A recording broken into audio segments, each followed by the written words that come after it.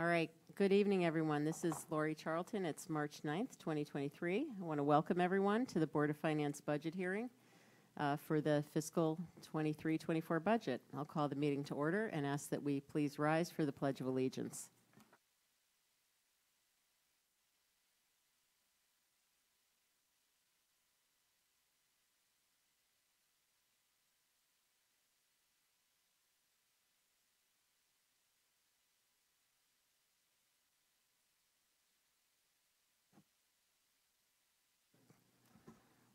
Okay, to the members of the public, this is our second budget hearing out of a total of 8 that are scheduled, and will continue through the month until we vote on the budget to be recommended to the RTM on March 30th.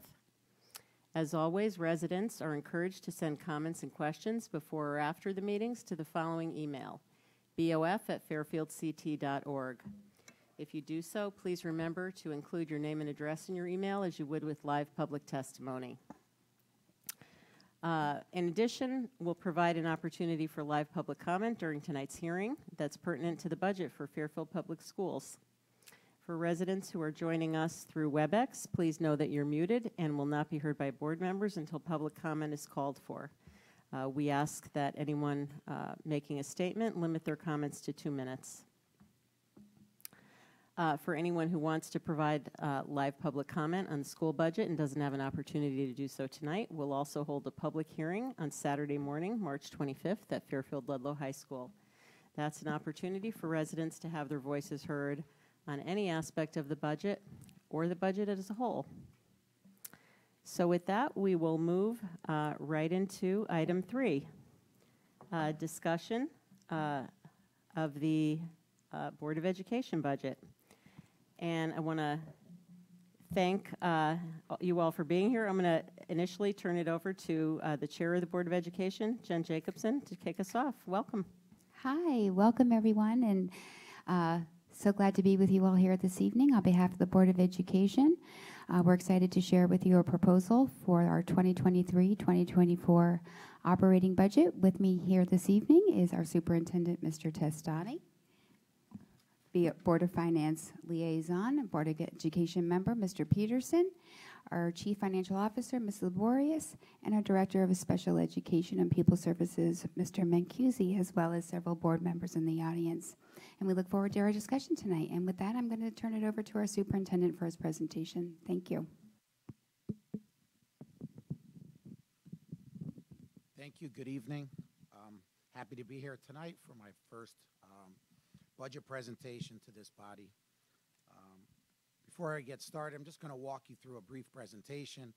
I'm not going to bore you by reading every line item word for word for you, but I do want to highlight some of the things that this budget proposes, the theory and the structure around building this budget, and also highlight the why. Not sure if you can see that, but this obviously this budget is focused on improving academics, professional learning and growth, social emotional learning and equity, student support, and building a strong sense of community through communication. Some of the main focus areas of the budget was obviously to maintain the excellence here in the Fairfield Public Schools, respect relationships with families, faculty, and community, while managing costs, reallocating funds to limit increases, sustain our class size goals, and support strong programming.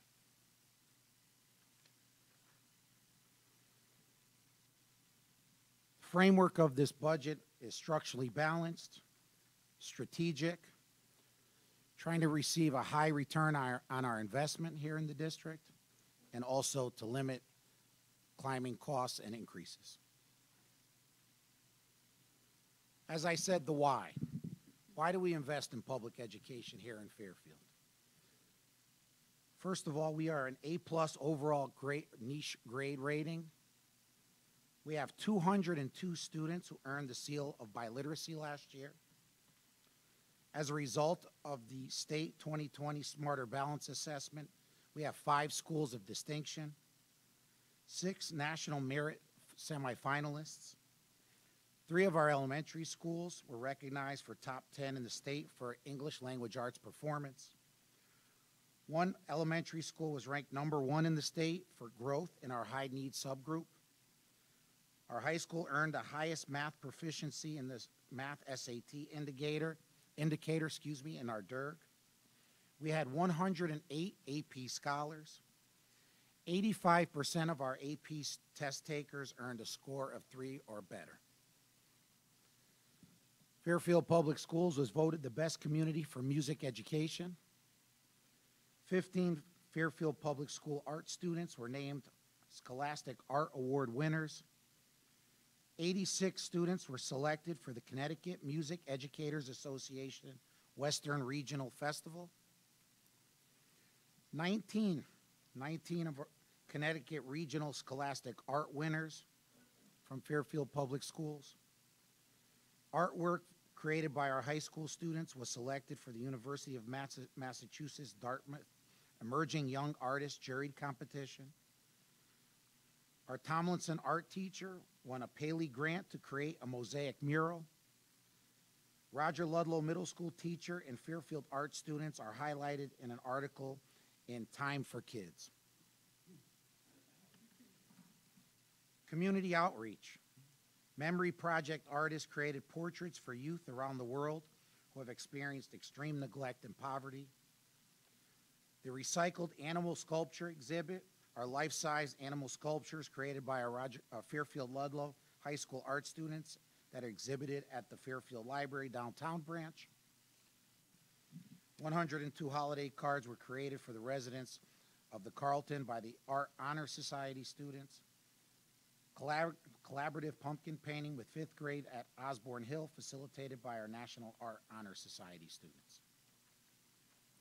207 students were selected for the Western Regional Festival to participate in a performance with the Boston Children's Chorus.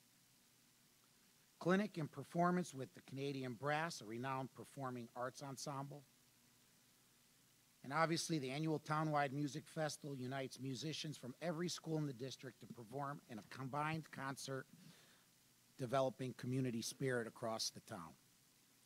If you've ever been to any of our 4 sold-out annual holiday concerts at our high schools, you can see how it brings the community together. There's also matinee performances of these holiday concerts for members of our local senior centers and annual performances at the town of Fairfield's Tree Light.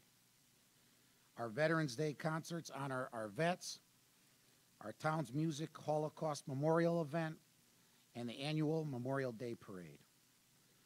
Also, 1 in 6 of our music faculty are Fairfield Public School alumni. They come back.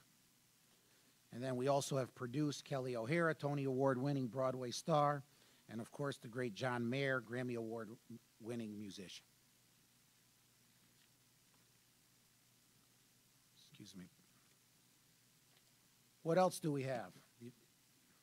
50-plus honors and advanced placement course offerings. Our 2022 graduates were accepted to over 150 colleges and universities. Ward and Ludlow students participate in 40 varsity athletic teams and 30 sub-varsity athletic teams. Over 92% of students participate in post-secondary education. Many of our students experience early college experiences at UConn and Sacred Heart. And our high school students engage in a variety of art, drama, and music programs. Again, why do we invest? This is why we invest.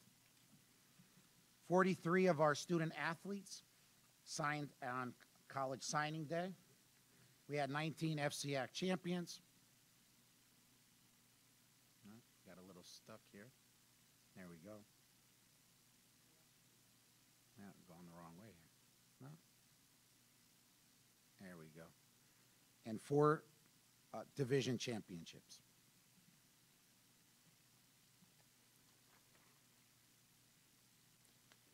What does this all equate to? An ask-this share of 4.05% for the proposed budget increase. What does that entail? Some of the ways that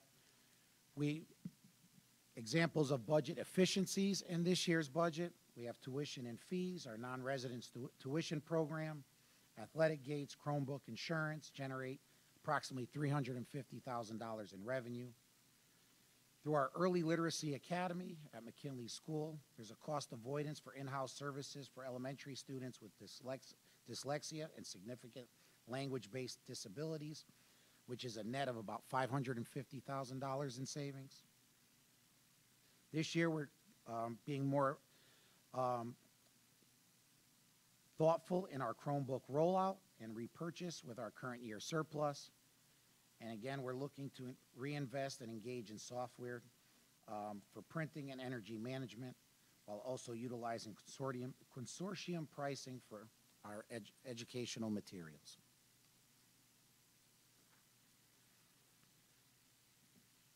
The majority of the increase in this year's ask is due to contractual obligations and insurance costs. That estimates to about 3.86% of the overall 4.05% ask in this year's budget. This also incorporates paraeducator compensation. If you're not aware, many of our paraeducators for many years have been severely underpaid. We have struck an agreement with their bargaining unit to raise the pays to be more competitive for retention purposes.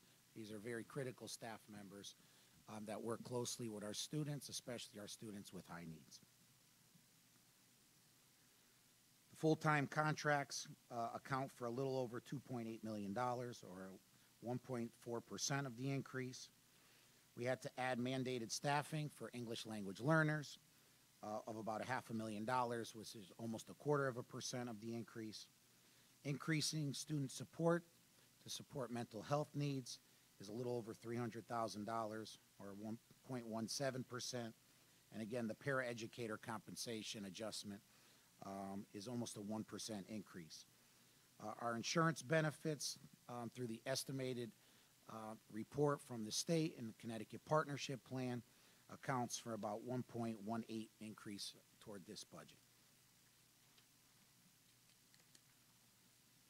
About 0.25% of it is related to increases to utilities, critical IT, facility infrastructure, and obviously the increased, as we all know, costs of transporting our students to and from school due to raising fuel costs. That breaks down, most of it is, again, the IT maintenance is a little over $86,000, utilities and facilities, $365,000 approximately, in transportation, a little over $57,000, for a total of slightly over $500,000 of the increase. So there's really not a lot of ask in this budget that we could avoid. We did do that through some reductions. Through instruction, services, and fees, we reduced almost $800,000 in savings. We were able, through some contracted services, going out to bid and looking at other contracted service providers, save about $100,000. We saved almost $250,000 on capital equipment and purchase services for about a reduction of slightly below $1.2 million. Again, we have some increases in books, supplies, and materials. That would be natural for a district this size. Actually, the number's pretty low when you think about 9,300 students. That increase is slightly above $185,000. We do have out-of-district tuition, which makes up a little over $622,000 of the increase here, and then staffing enhancements, additional athletic coaches, community liaison, and our Early Literacy Academy that we're trying to expand. But as I mentioned earlier, there's offsets to cost avoidance in the future by providing early intervention to these students that have severe needs. We have several areas, as you can see, where there was budget lines with reductions: tech systems and equipment, tech capital, district technology supplies and materials. You can see professional consultation for special education has declined over $200,000, and $397,000 on nursing services. So they're, again, looking to be fiscally responsible, not just asking for more in the budget, but also looking for areas where we can be more effective and more efficient. There was some questions, and there's been some questions around enrollment, and we've seen a slight decline in enrollment over the last several years, and why doesn't that equate to a decline in our budget? With the slight enrollment spread across 17 buildings and 13 grade levels, it's not significant enough or concentrated in one particular school or one particular grade level to be able to reduce any FTEs. But it's also worth noting, as you'll see on the next slide, as our staffing and enrollment has declined, we do anticipate an increase in enrollment in the next several years. Also, the population has shifted, not just here, but across the state of Connecticut.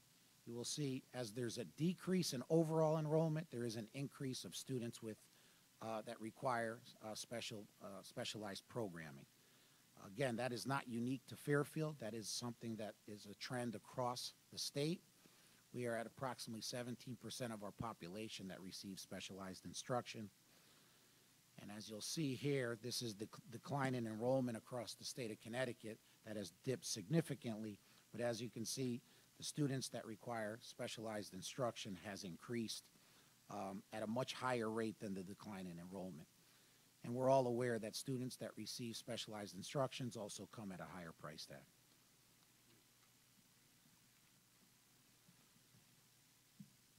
We like to compare ourselves to surrounding districts. We like to compare ourselves to what they say are DERG. We also like to compare ourselves to districts that are here on the southern Fairfield coast. As you can see, we're somewhere in the middle when it comes to per pupil expenditure. That is something that I think is important to note because as we can see, we could be better, and I'd like to see us a little bit better over time. But we are by far not at the lower end, but we're approximately in the middle. But those that are behind us are more challenged because they are the larger cities in Norwalk, Bridgeport, and Stratford, and Stamford that have other needs that they need to account for. So I think when you compare us to the New Canaans, the Wiltons, the Darayen's, Westports, we could be a little bit more competitive. A lot of that I think we'll see next year, and something we'll talk about in a minute is teacher contract is coming up and negotiations will begin in the fall. We are in the very low end of compensation. We are falling farther behind and competing with a competitive salary schedule. So that's something we do need to prepare for if we're going to be able to recruit and retain high quality teachers here in Fairfield.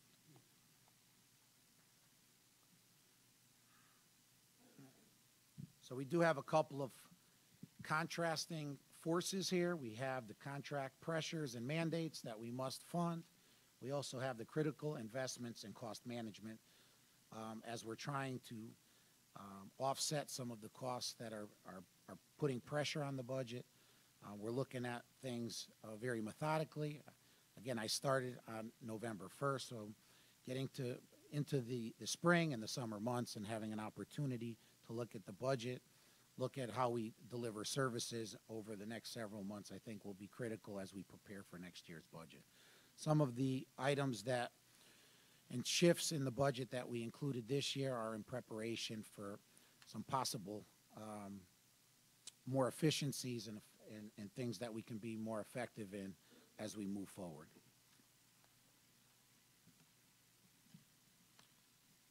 This is just a brief breakdown. I think everyone has probably seen some of this online, but there is the carryover forward of staff and enrollment adjustments and benefits that we estimated through our contracts, the maintenance of our plant and operations and transportation, our IT and instructional contracts.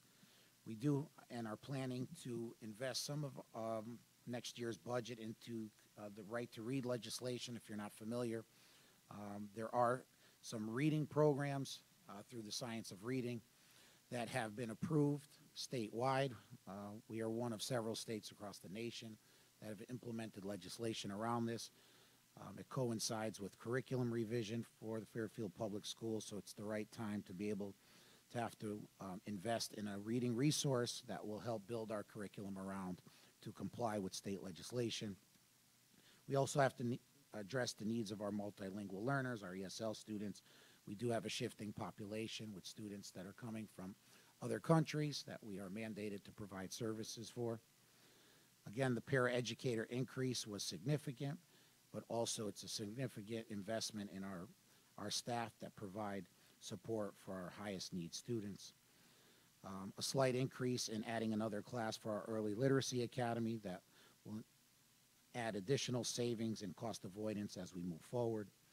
We are investing in some additional mental health support. We have seen, and I'm sure you've heard, across the nation, kids are struggling. They were struggling pre-pandemic. They're even struggling more as they come out of the pandemic when it comes to stress and anxiety, so we're looking to meet those needs as well. And again, special ed tuition, technology equipment replacement, and copier management are just some ways we're looking to offset some of the increase in next year's budget. Again, before I close, I just want to mention that we do look to remain competitive, establish practices for cost management, keep pace with investment, look to the future to maintain a quality school system. As we all know, most families come to Fairfield for the schools. And I had a conversation today with a parent who came here a year ago from New York and cannot speak more highly of the quality of education here in the town of Fairfield. But again, we do have to be cognizant of the fact that there are going to be some key budget drivers as we look to the future, and the biggest one's going to be the teacher's contract next year. Thank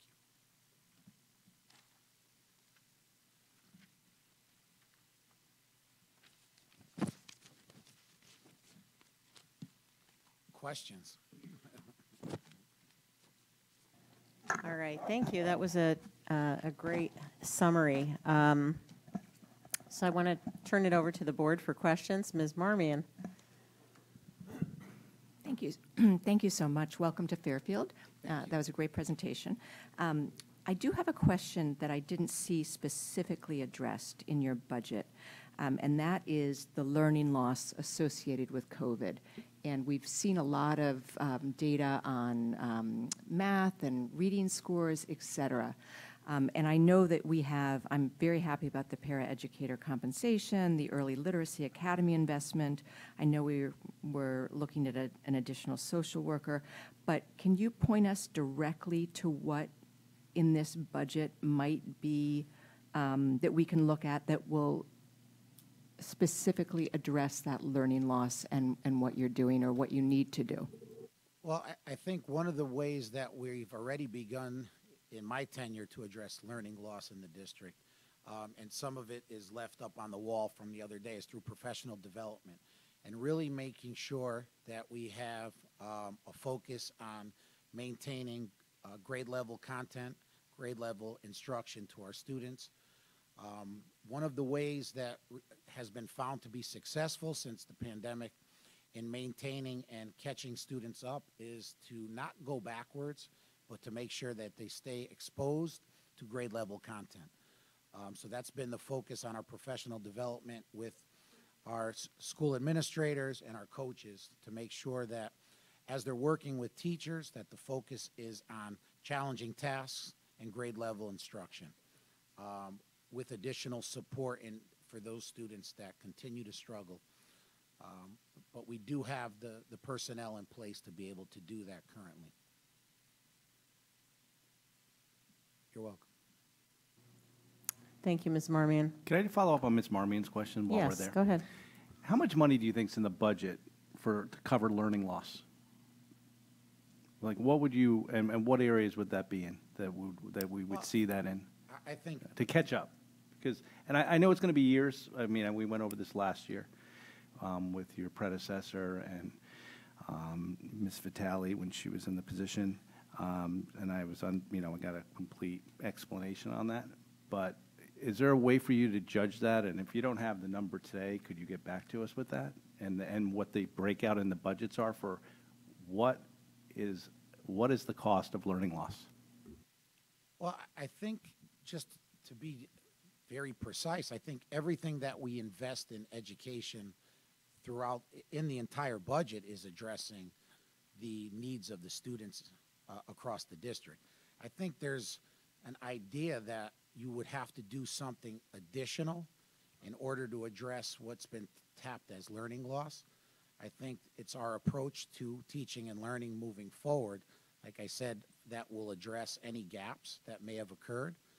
But I think places like Fairfield, students have been more adjusted to what happened during the pandemic than other communities.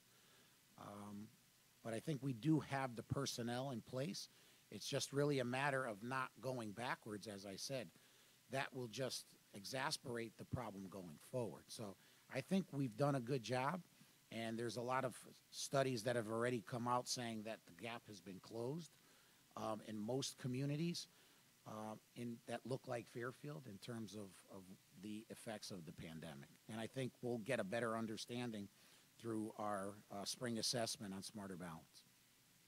All right. Last year, we were kind of pointed to certain areas that certain students needed extra help after school and summer programs and all that stuff. That stuff wasn't there before COVID. That's a direct cost. Are there those costs been taken out of the budget? If they're in the budget, I would like to know what areas they are covered under. Well, we still have our ESSER money that will cover some of those programs, but I think it's also, you know, a balance between how much you're going to offer in additional tutoring and in summer programs, because you know, we have the mental health factor as well. So overloading students throughout the school year, and then after school, and then in the summer, there's a law of diminishing return as well. So what I was told is a lot of the summer programs, a lot of the kids just want to go on trips, go to camp and things like that, and that's okay. But we will be offering with our ESSER money some summer programs for our highest need students in our ESY program, and also other students that want to take advantage that need some help with reading and math. Okay, has our curriculum, and maybe I'm wrong on this, but I thought I'd heard this, are we covering everything in our curriculum full bore that we were covering pre-COVID? Are we covering every part of the curriculum that was covered? That is the expectation. I'm not asking what the expectation. Does the money in this budget get you to do that? Yes. Is that the plan? Yes. Because I don't think last year that was the plan. I thought there was we were talking about catching up, and some kids still being behind, and COVID effects, and all that stuff. Correct? I mean, for the people who were here last year. And that may have been the case, but we're a year removed from that, and we'll Okay. be almost 2 years removed when we get into next year's budget. Okay, so I just want to be clear, and then Mr. Testani, I appreciate it. Yeah. I really appreciate the presentation. I thought it was one of the better presentations I've seen, and I really appreciate the budget that was prepared by you and the board. But I just want to be clear going forward. To the best of the knowledge of you and the board, we have caught up from being behind on learning from COVID, and now we're moving forward, correct? When we look at the data from last year's spring assessment to pre-COVID, we are in good shape, yes. The data is clear that Fairfield students are doing well post-COVID. Now, that doesn't mean there aren't students that are still struggling. That's always going to be the case, and that is our job to make sure that we can meet their needs through a multi-tier student support approach. Okay, thank you for that. That's my follow-up question. So if anybody else wants to take the floor, that was my follow-up to Ms. Marmion's All right, thank question you, on Mr. learning Walsh. loss. Okay, other board members have any questions before Mr. Testani? Or I'm going to have to say Jack because, Yes, and okay. we'll refer to the superintendent as the. Say JT and MT. There you go. Okay.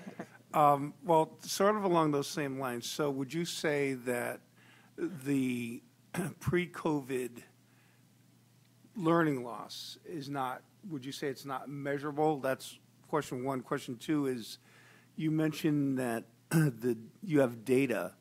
What data are you referring to? And I personally, for myself, I would love to look at that data that stipulates that the current students have caught up. Did I understand that correctly? Yes, and it's available if anyone wants to go to the State Department of Education website under EdSite.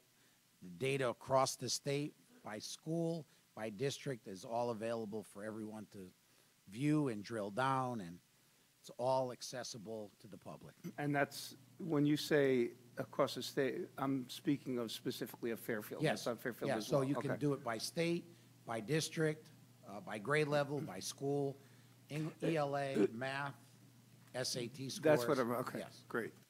Thank you. That's it for now. Thank you. Thank you. Other board members? Mr. Curley. Thank you, Madam Chair, and welcome. Thank you for that presentation. I agree, it was excellent. And thank you all for all your contributions to the budget. This is really a good piece of work. So I appreciate the hard work that went into it. I'll probably have a few questions throughout, but I'll start with a couple and then turn it over. I believe as customary, the health insurance number in the budget is an estimate. I think it was quoted at 10% or thereabouts, and the range is 8 to 10% is what you expect. I guess my question is more around timing. When would that number be finalized? Sure. So thank you for that question. We got an update for that number about a week and a half ago. So they do, the state, because of a bit of a challenge last year, decided to give a preliminary update so that they could avoid the problem we had last year. So the update was 7.1%, so pretty significantly different than what we budgeted. The final rates will be released in April.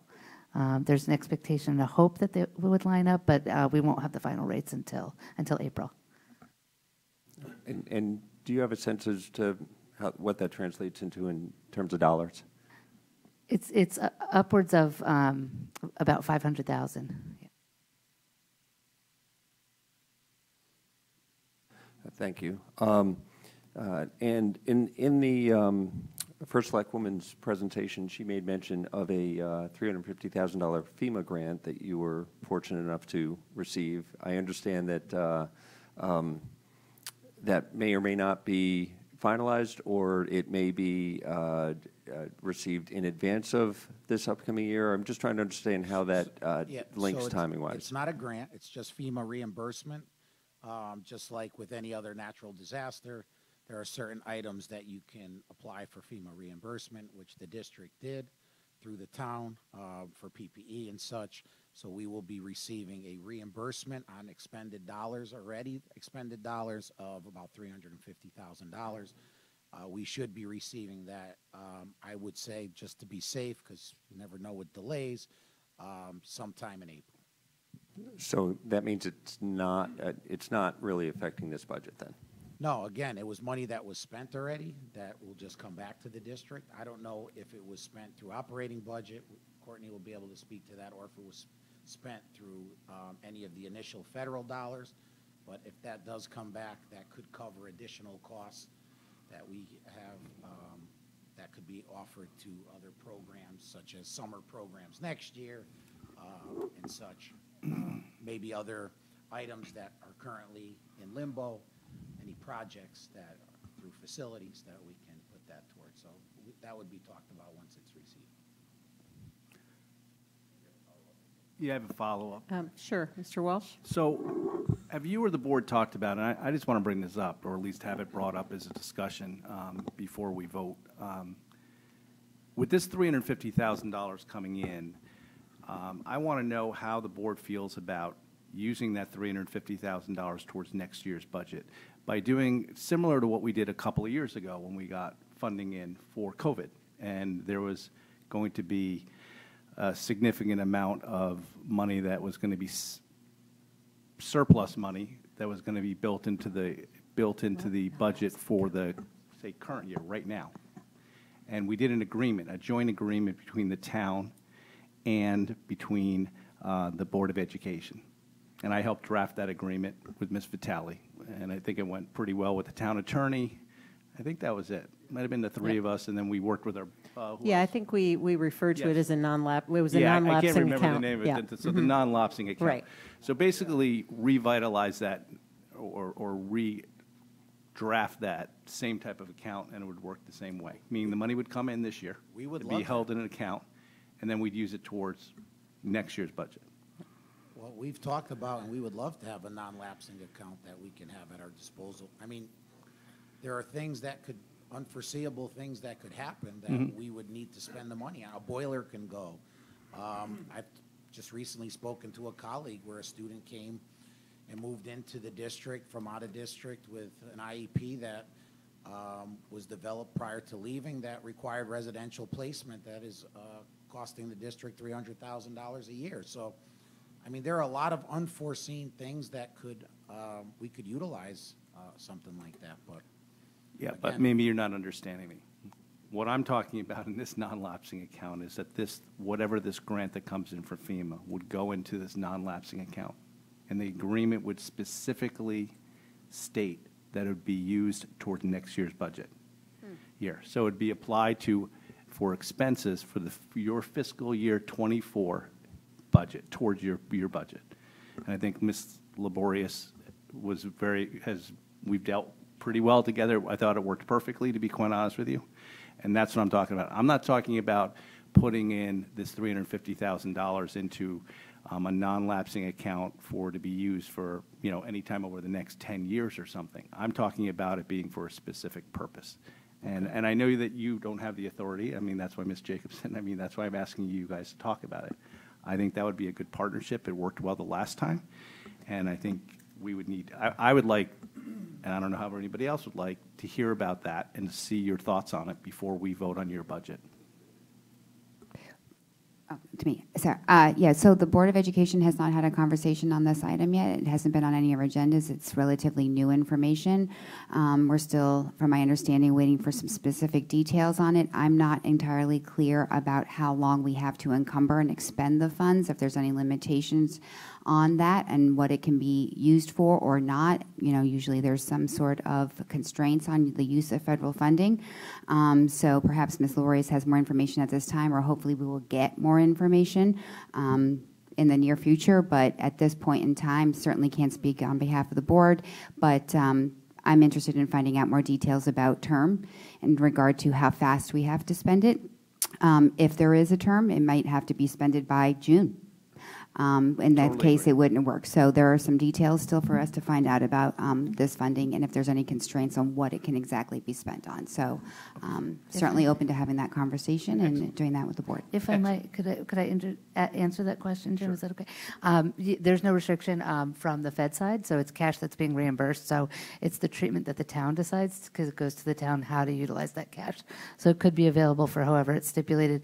We are allowed to have a 1 or 2% total, of the total budget up to that max amount every year for the non-lapsing fund, if you will. So the terms would be developed by the town bodies, and then we would comply. In my previous district, we did have such non-lapsing fund where we would set it out with targeted potential uses, and then if we needed to do transfers because something arose for a boiler, it would go through the town bodies. So there would be a decision about that if it was going to change from the original intention.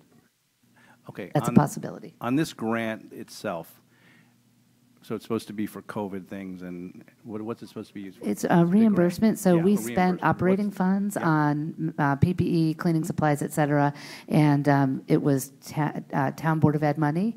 That was not federal money because we're not allowed to double dip, and so we just got reimbursement for that in cash. Okay. And that amount, we've have over that amount to get reimbursed for. So Yeah, it's well, not- we've been reimbursed for $350. Yeah, we spent much more than that, but Good. we've been reimbursed for $355,000. Great. So I would request that be looked at, and if there's any other information that we need to know as you find it out, if you could just let us know. If for some reason there's not a way to do that. Part of the way I will just let you know I'm thinking about it. I know you guys started off with a surplus, and you have spent it. You've pre-spent it on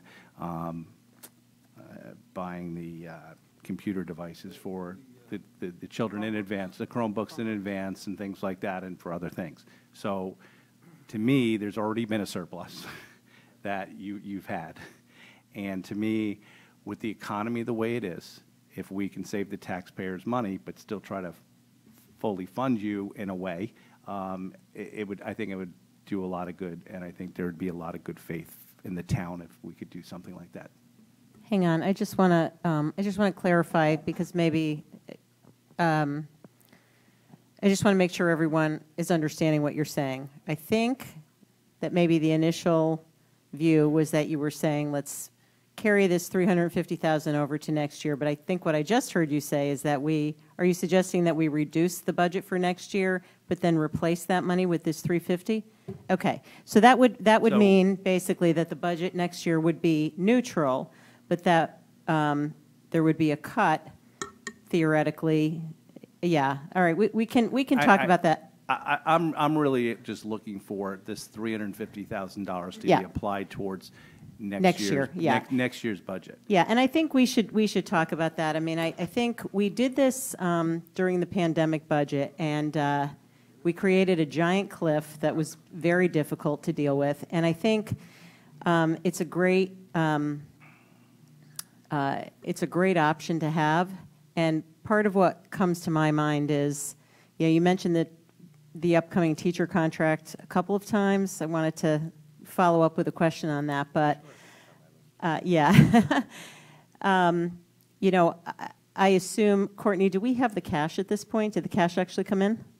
It hasn't come in yet. We Okay. got the letter of award, but the cash Okay, is not so if here we yet. have a letter of award for accounting purposes, this is going to hit the current year budget, and so we will have to take an action to apply it to next year's budget, and we can do that if the board so chooses through a non-lapsing account, which is a good option to have. So,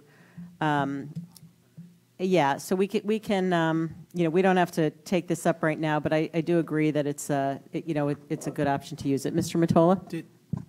I thought you said a minute ago that the money's being paid to the town, right? Yes. So they don't have to give it to the Board of Ed, do they? No. No, okay, so. But it's- it was the Fairfield Public Schools Right. that did the application for the Right, funding. and the town got reimbursed. So it's, you have to work with, if the first select woman wants to use this money to help you, you have to get her blessing, right?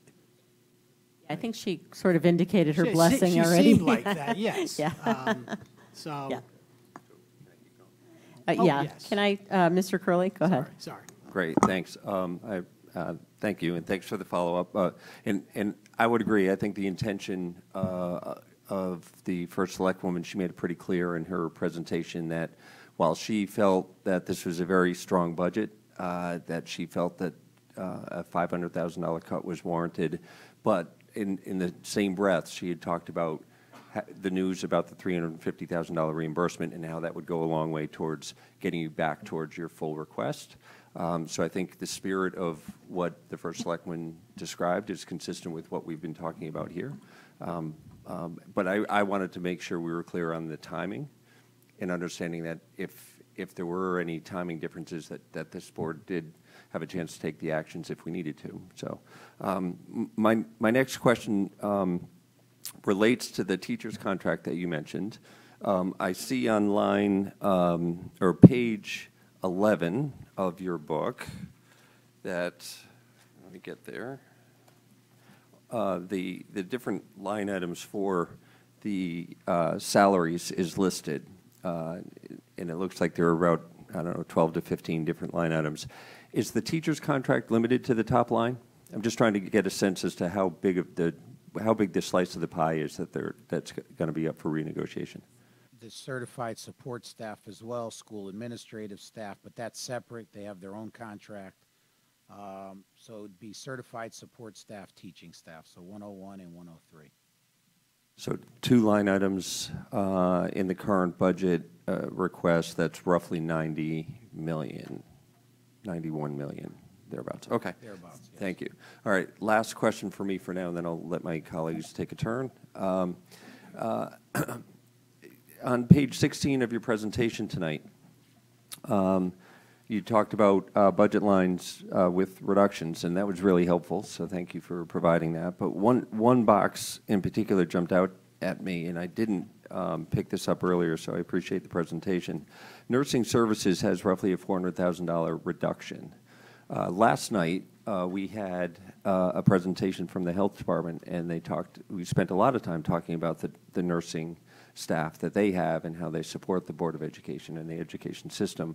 There were some increases in that budget. So I just want to better understand the dynamic between your budget for nursing, the town's budget for nursing, and how this $400,000 reduction relates to the increase that we saw last night. This has to do with projected one-to-one specialized nursing for students per their individualized education plans. So for medically fragile students who may require a one-to-one nurse to be with them all day, or somebody who may need to have a nurse with them on the van. So this is separate from Jill Mitchell's department. This is really IEP mandates. And are you able to make these budget projections based on actual data, so you know exactly how many students are in this situation, and therefore you can kind of build it from the bottom up? Yes. Thank you. Appreciate that. I have no further questions.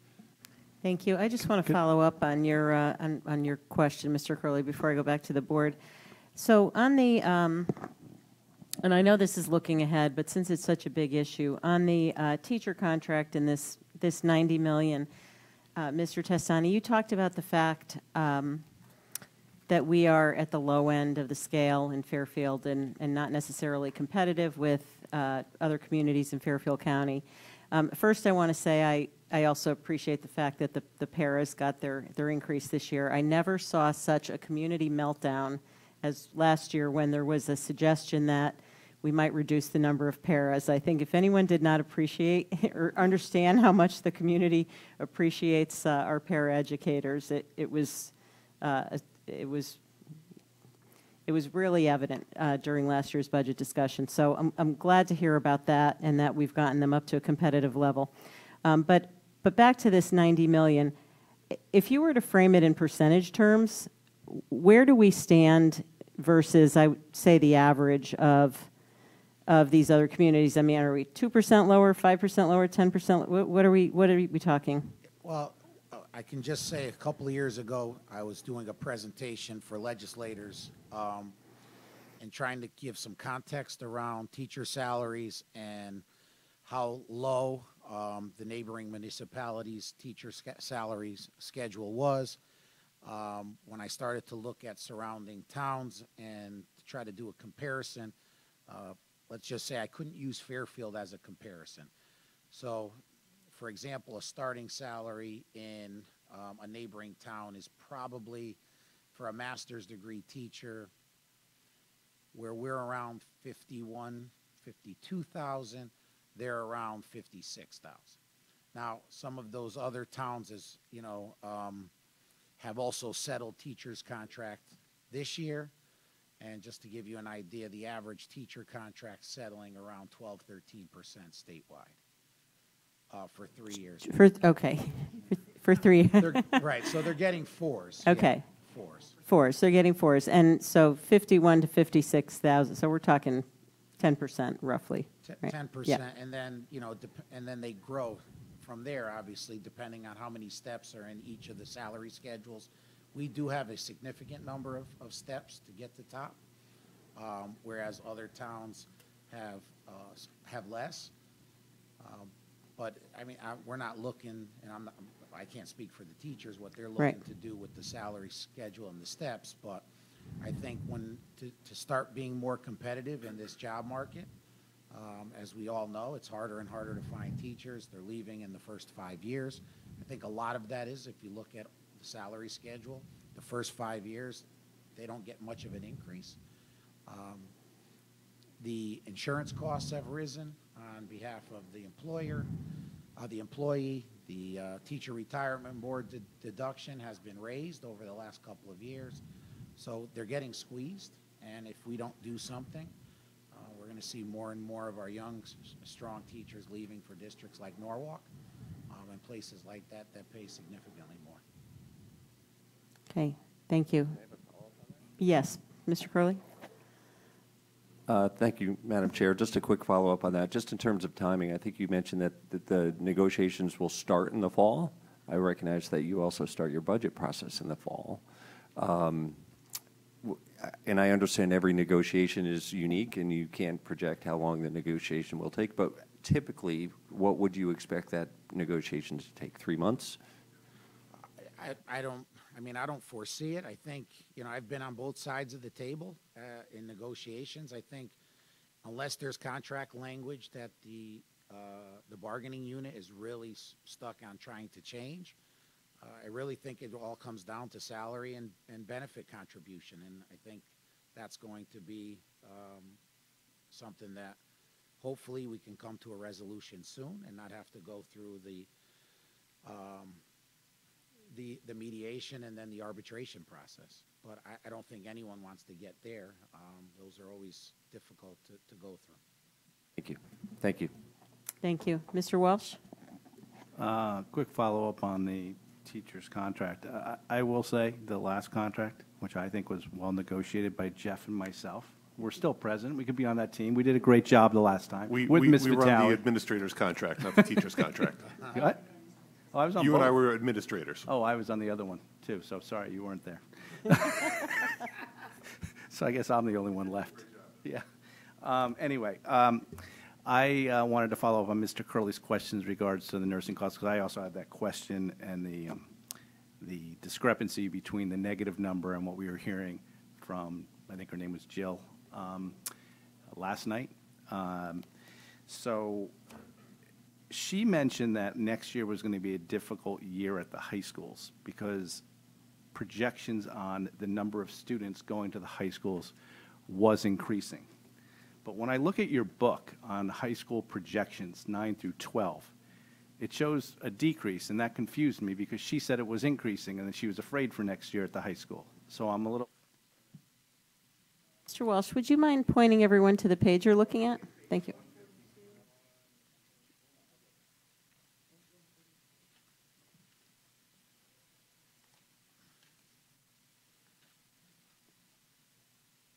It is page 142. Bottom left-hand corner, enrollment projections for grades 9 through 12. So it shows this 22 to 23 being 2,983, going down to 2,949. And Jill told us last night she was extremely concerned about what was going to be happening at the high school. That's my recollection. I had a conversation with her this morning, and I think the conversation was really around the frequency of students visiting the nurse has increased since COVID. And that was at the elementary school? No, at the high school as At the high well. school, okay. So we have scheduled a meeting for next week to just go over specifically.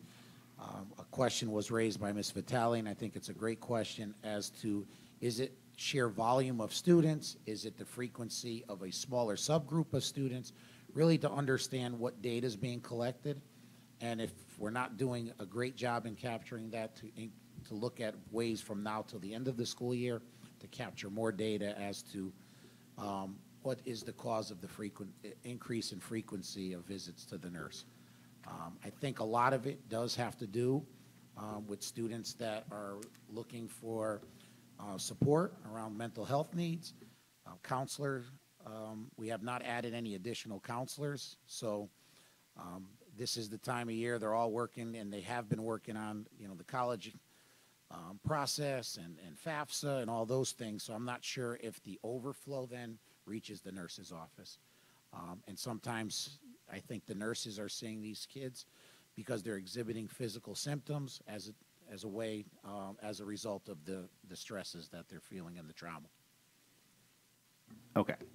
And she had some number, I think it was 200 and something% increase. Did she talk to you about that?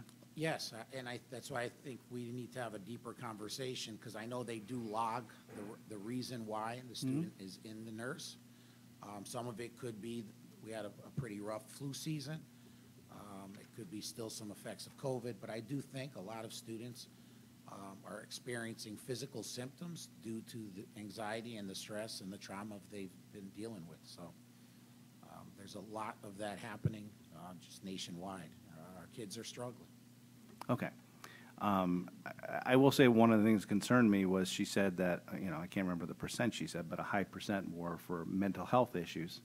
And I asked her whether the nurses were trained in mental health issues, and she said, no, they're not.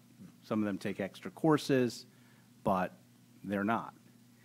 And that surprised me. She said they have to wait to see a counselor. Some of them just need to, I can't remember the name of the term she used, just relax, maybe go in a dark room, things like that for a period of time.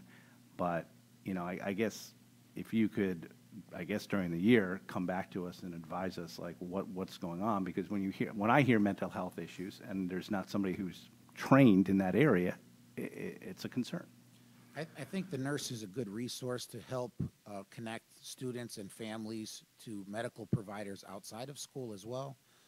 But again, these are deeper discussions that we touched upon briefly this morning, but we'll get into a little deeper next week. Madam Chair, can I follow up on that? Sure. So I'm clear, in this page with the budget lines with the reductions, Mr. Mancusi referenced, and I understand it, that nursing services line in that piece of the presentation, which reduces it by $397,300. He referenced that piece of nursing services, that reference is for the IOP. Is that? IEPs. I'm sorry. The IEPs. I'm sorry. I used the wrong nomenclature, but so that's definitely going down, if I understand it correctly. The other piece that we discussed in last night is increasing. I'm following that correctly? Okay, so is it possible that it could change because of some of these fluctuations we're talking about as a result of your meeting? I think you said it was next week. So would the reduction be less? Could it be more? Or we don't know yet, right? Yeah, I Just don't the know bottom line. what her ask was for the nurses that she supervises. Could what Mr. Mancusi mentioned, could that be reduced? Yeah, I mean, we could have a family move into Fairfield that has a child that requires nursing services, and we would have to provide it. So, it's something that could change. We're just going by what the current enrollment is and the students that require it now. And so if I understand, this reduction of the $397,300 is based on the current.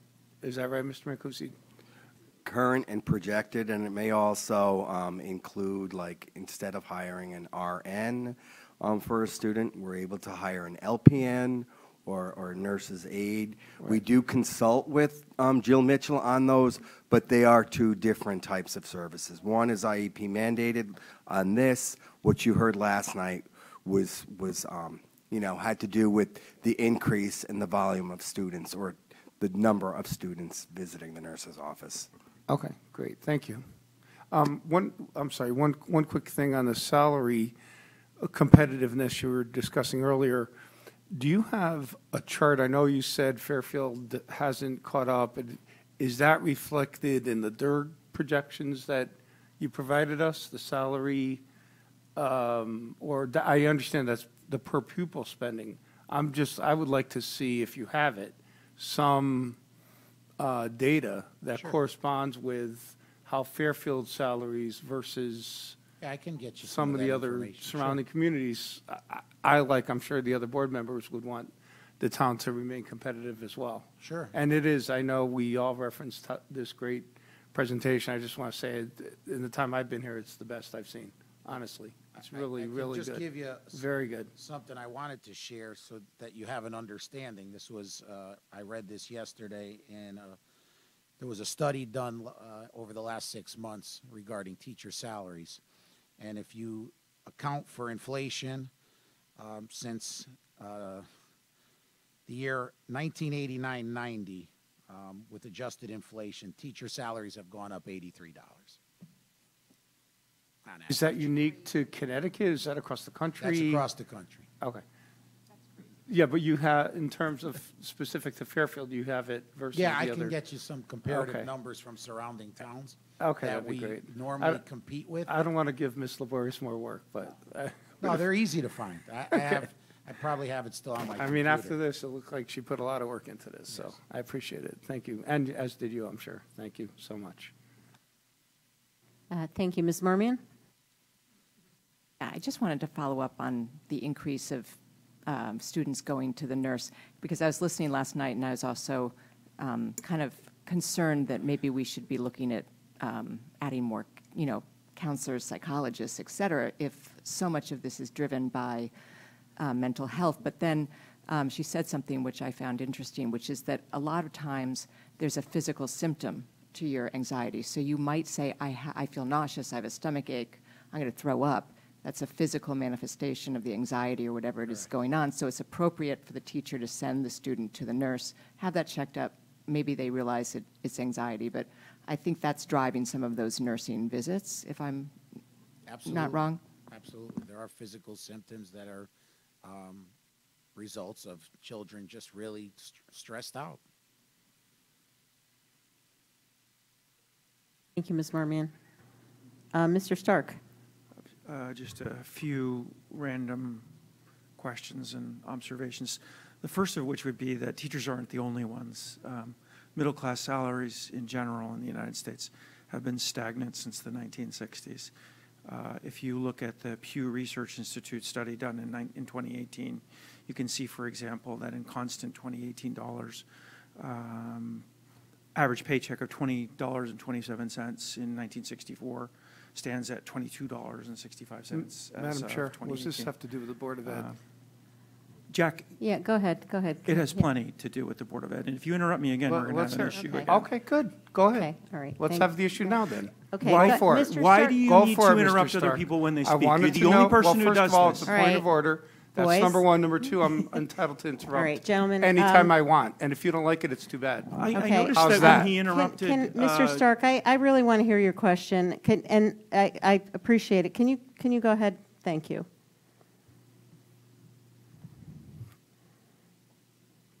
So you were talking about teacher salaries and how that's consistent with other, but can you keep going with that? And I don't say that to be unsympathetic to the fact that teachers should be paid more.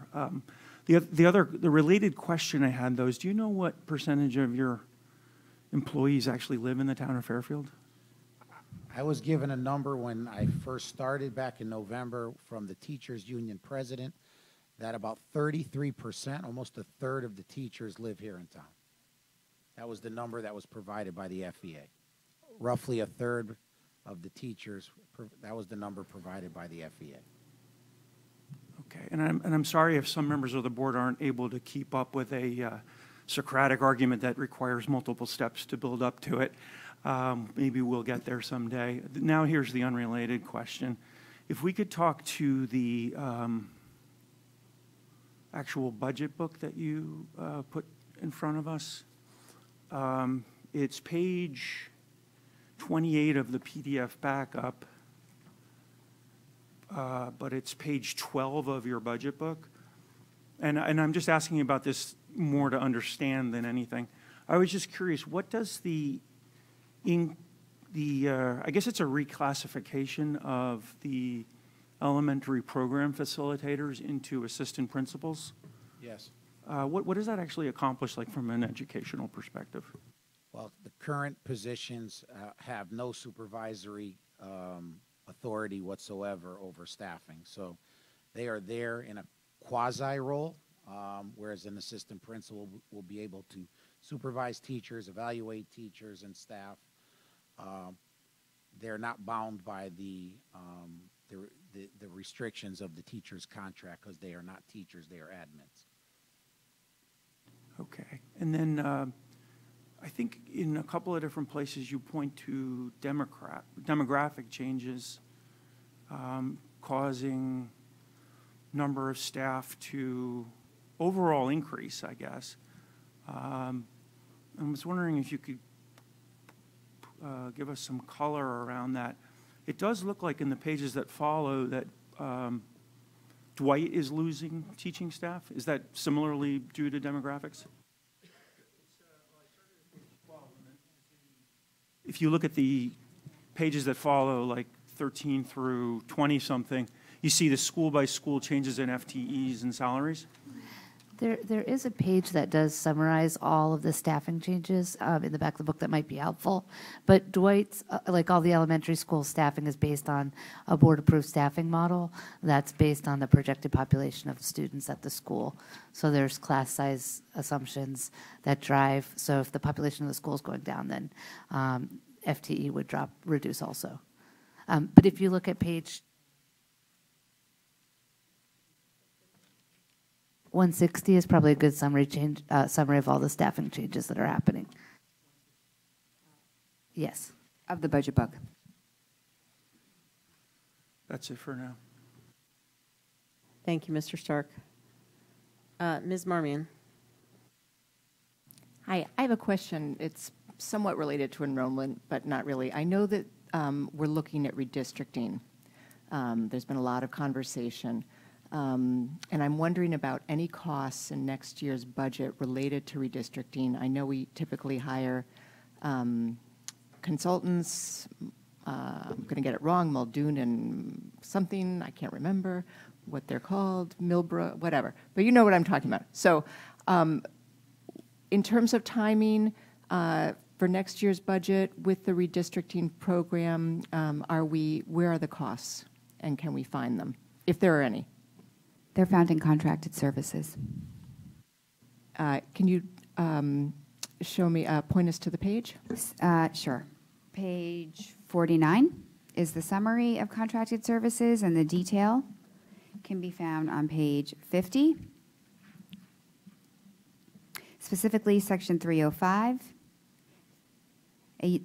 We always have funding, Ms. Marmion, for a one-year enrollment projection that we have every year in our budget, but for next year, you'll see in section 305 of the narrative that there is $30,000 appropriated in next year's budget towards the continuation of those discussions and planning to the consultant. Sorry, Jen, there's 50, but it's a year-over-year increase of 30. I apologize if that wasn't clear in the write-up. Okay, so Increase. there's just for the consultant, and that's all you're budgeting for next year in terms of redistricting. Is that correct? But just to be specific, the redistricting is targeted to begin for the 24-25 school year, so next year's budget is going to... That was my question. The only cost that we can find is for that consultant. Correct, that's still the work that we're engaged in right now. All right, thank you. Can I follow up on Ms. Marmion's question? Yes, thank you. I mean, no decision's been made about redistricting, correct? No, at this point, we have, the board has prepared a charge to our consultant. Our consultant will provide us with potential scenarios in the coming months that we will then debate, refine until a fall vote by the board. I just wanted to confirm you're still kind of in the October timeframe to maybe having a vote, or at least having all the information to start coming to a decision? Yes, and again, like that time frame matters because of the budget construction that administration will be going through at that point in time. Yeah, because I presume that redistricting would cost a lot more than the 50 that's in the budget for next year. There will likely be a lot of moving parts. Yes, so, okay, that's what I thought. I was just, thank you for going over that, and Ms. Marmion, thank you for the question. Thank you, Mr. Walsh. Other questions? I have a quick one. Well, maybe it's not quick, but the early literacy program. And I apologize, I'm sure you've discussed this at length in the Board of Ed meetings, and I haven't watched many of them. Can you talk to us a little bit more about the program? I see the cost, but more about what the intent is in terms of, not just, in general, cost avoidance in the future, student, experience, et cetera. The Early Literacy Academy is our in-district program to meet the needs of our most severely disabled students with language-based disabilities or dyslexia primarily. It's an elementary program, So we partnered with an organization called Literacy How, and which is seen by Dr. Margie Gillis, who is well known in the field of early literacy. She is a state consultant. She's helped in the selection of the reading programs that we're looking at as part of the new legislation, and she's chosen to work with us. It's not a big organization, but she's highly respected in the field. It's our attempt to keep our most severely disabled kids in that area in district versus having to spend, say, $70,000 for a student to be placed in either a special ed school who specializes in that area or one of the private schools in this area. We are in an area geographically where there are a lot of private schools that try to attract our parents and our students. And I think the program that we put together, we're in our second year, I would put our program up against any private school program in the area of, meeting the needs of students with dyslexia. Because of our relationship with Margie Gillis and Literacy How and the training that is involved. Part of the Early Literacy Academy also has a professional development component to it, which requires all special education teachers and general education teachers who work with students with disabilities in the program to go through a 5-month professional development or professional learning series so they're able to meet the needs of our students across all settings. So right now we have 15 students. We're projecting that we increase that by 8 students next year. So that's where the savings comes in, because these are students who would, often need to be outplaced at the cost of $70,000 or whatever next year's tuitions are going up. So that's where the cost avoidance is. We have 1 teacher per cohort. So next year we'll have our 3rd cohort, and then there's 2 literacy paras in each of the cohorts. Thank you for that. Can you, and I thought I saw in the book, can you talk a little bit about, and still on the subject of cost avoidance, tuition. Did I read somewhere that tuition costs for those students that are placed outside the district are increasing substantially? Significantly increasing. And depending on the needs of the students and the type of learning profile that students have, we have, and primarily we talk about day programs because obviously students who are residentially placed, it's a lot more expensive. But for day programs, a low-cost therapeutic day program is about $70,000. A higher-cost program could go upwards of $150,000, and that's just a day program. If you're talking about residential placements, it can, as Mr. Testani said, depending on the needs, it can go into hundreds of thousands of dollars. Okay. And since my friend Mr. DeWitt is not here, I just want to ask a question in his honor. He always asks about Walter Fitzgerald, and since we moved into the Giant Steps facility, have we been attracting students in district from other towns, and what does that look like in terms of numbers and dollars? Currently, we do not have any out-of-town tuition students at Walter Fitzgerald. We continue to be in contact with our colleagues in other districts. We had a potential referral, but the district chose to send, and the parent chose for the student to go elsewhere. We are in constant contact, though, with our colleagues from other districts to promote our program. So we have 5 spots set aside for tuition students right now. Our base tuition is $35,000, and then obviously additional costs if the student has an IEP and needs IEP services or a 504 plan.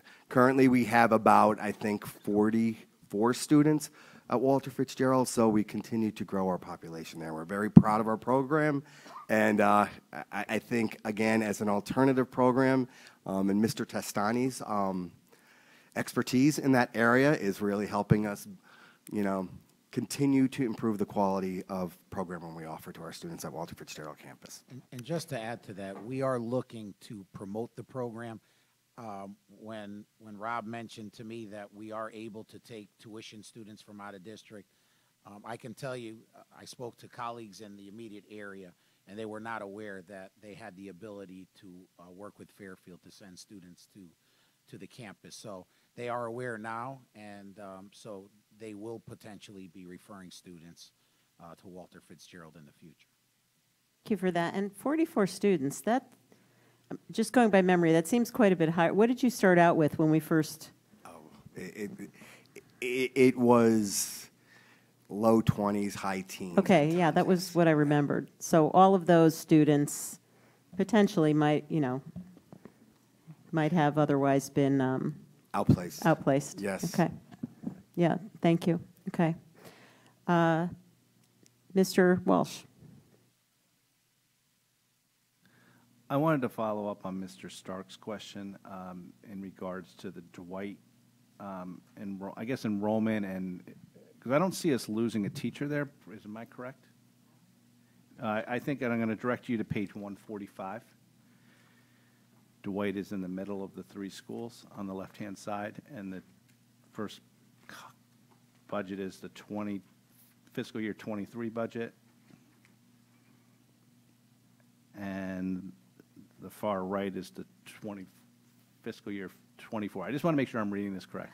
So we're going down in number of students, or the projection is to go from 252 students, correct? And to go down to 236. But we're not losing a section there, correct? It says 0? Correct, yeah. The one at threshold didn't come to fruition, and so the middle is the actual. So we were at 12 sections this year, and we're projected to be at 12 next year. Okay. Even though the numbers at Dwight seem to continue to go downward, correct? Yes, because of the class size requirement. Yeah. Or rule that we've established. Okay. Actually, the class size would not be able to be accommodated anywhere with the numbers that we currently have. There's not a district that would allow more than 29 is the largest that any district that I'm aware of contractually allows. So Yeah. and that's a lot of kids to have in one classroom. And what's the capacity of Dwight? What? 378. Okay. Okay. So I guess that's one of the issues you guys will be looking at. How do we drive that, though, with what I was pointing at on page? Yeah, I'm sure the answer is correct in here somewhere. I'm just not getting it. It's almost too much information.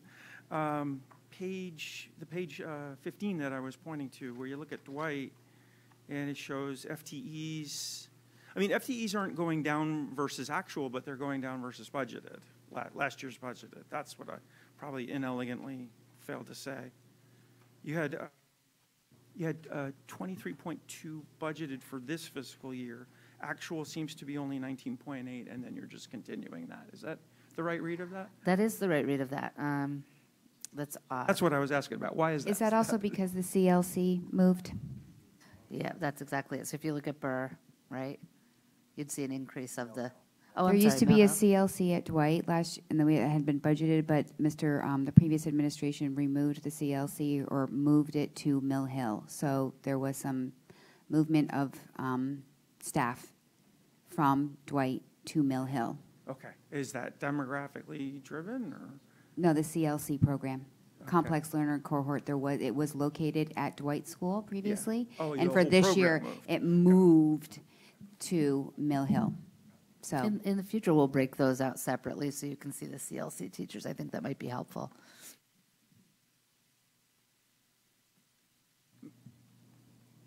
Thank you, Mr. Stark. Mr. Testani? Yeah. So just want to go back, Mr. Mancusi, real quick to the Walter Fitzgerald. If I heard you, did you say currently we have 44? Is that right? Yes, What's around our there. capacity there? I also am kind of blown away by that number, having remembered going through the building with actually nothing there when we first considered bringing it on board with the first Select Woman's direction and making it a Board of Ed facility, so to speak, with just to have it at 44 is amazing. And I'm sorry, what is the capacity, do you think? We previously had set a soft limit when we were down in the teens. We believe we can program for around 60 students there. And what's the ratio? We have the ratio. We have 4 regular ed teachers in all the core academic areas. We have 2 special ed teachers. We have a school psychologist. We have a social worker, a school counselor, and a principal. So we have the staff to student ratio is favorable there. That's fantastic. And I'm just curious, how are the people receiving it? I mean, again, I'm thinking about this old room that had nothing in it other than some water from leaking and stuff like that when we looked through it. So obviously it's been all renovated and stuff. I just wondered, how is the neighborhood and the community received? I'm sure it's got to be favorable to have those kinds of increases. We love our new location. In terms of driving through Barbary Street, call the first selectwoman and tell her. No, we love being there, and we drive slowly when we drive on Barbary.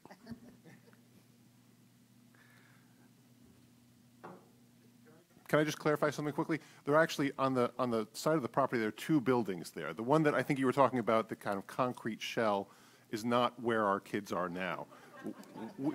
So I understand that. I just was remembering the entire complex. No. And I do want to say thank you for the Board of Finance's support in buying the former Giant Steps facility, which was being used right up until we moved into it. So it's, yeah.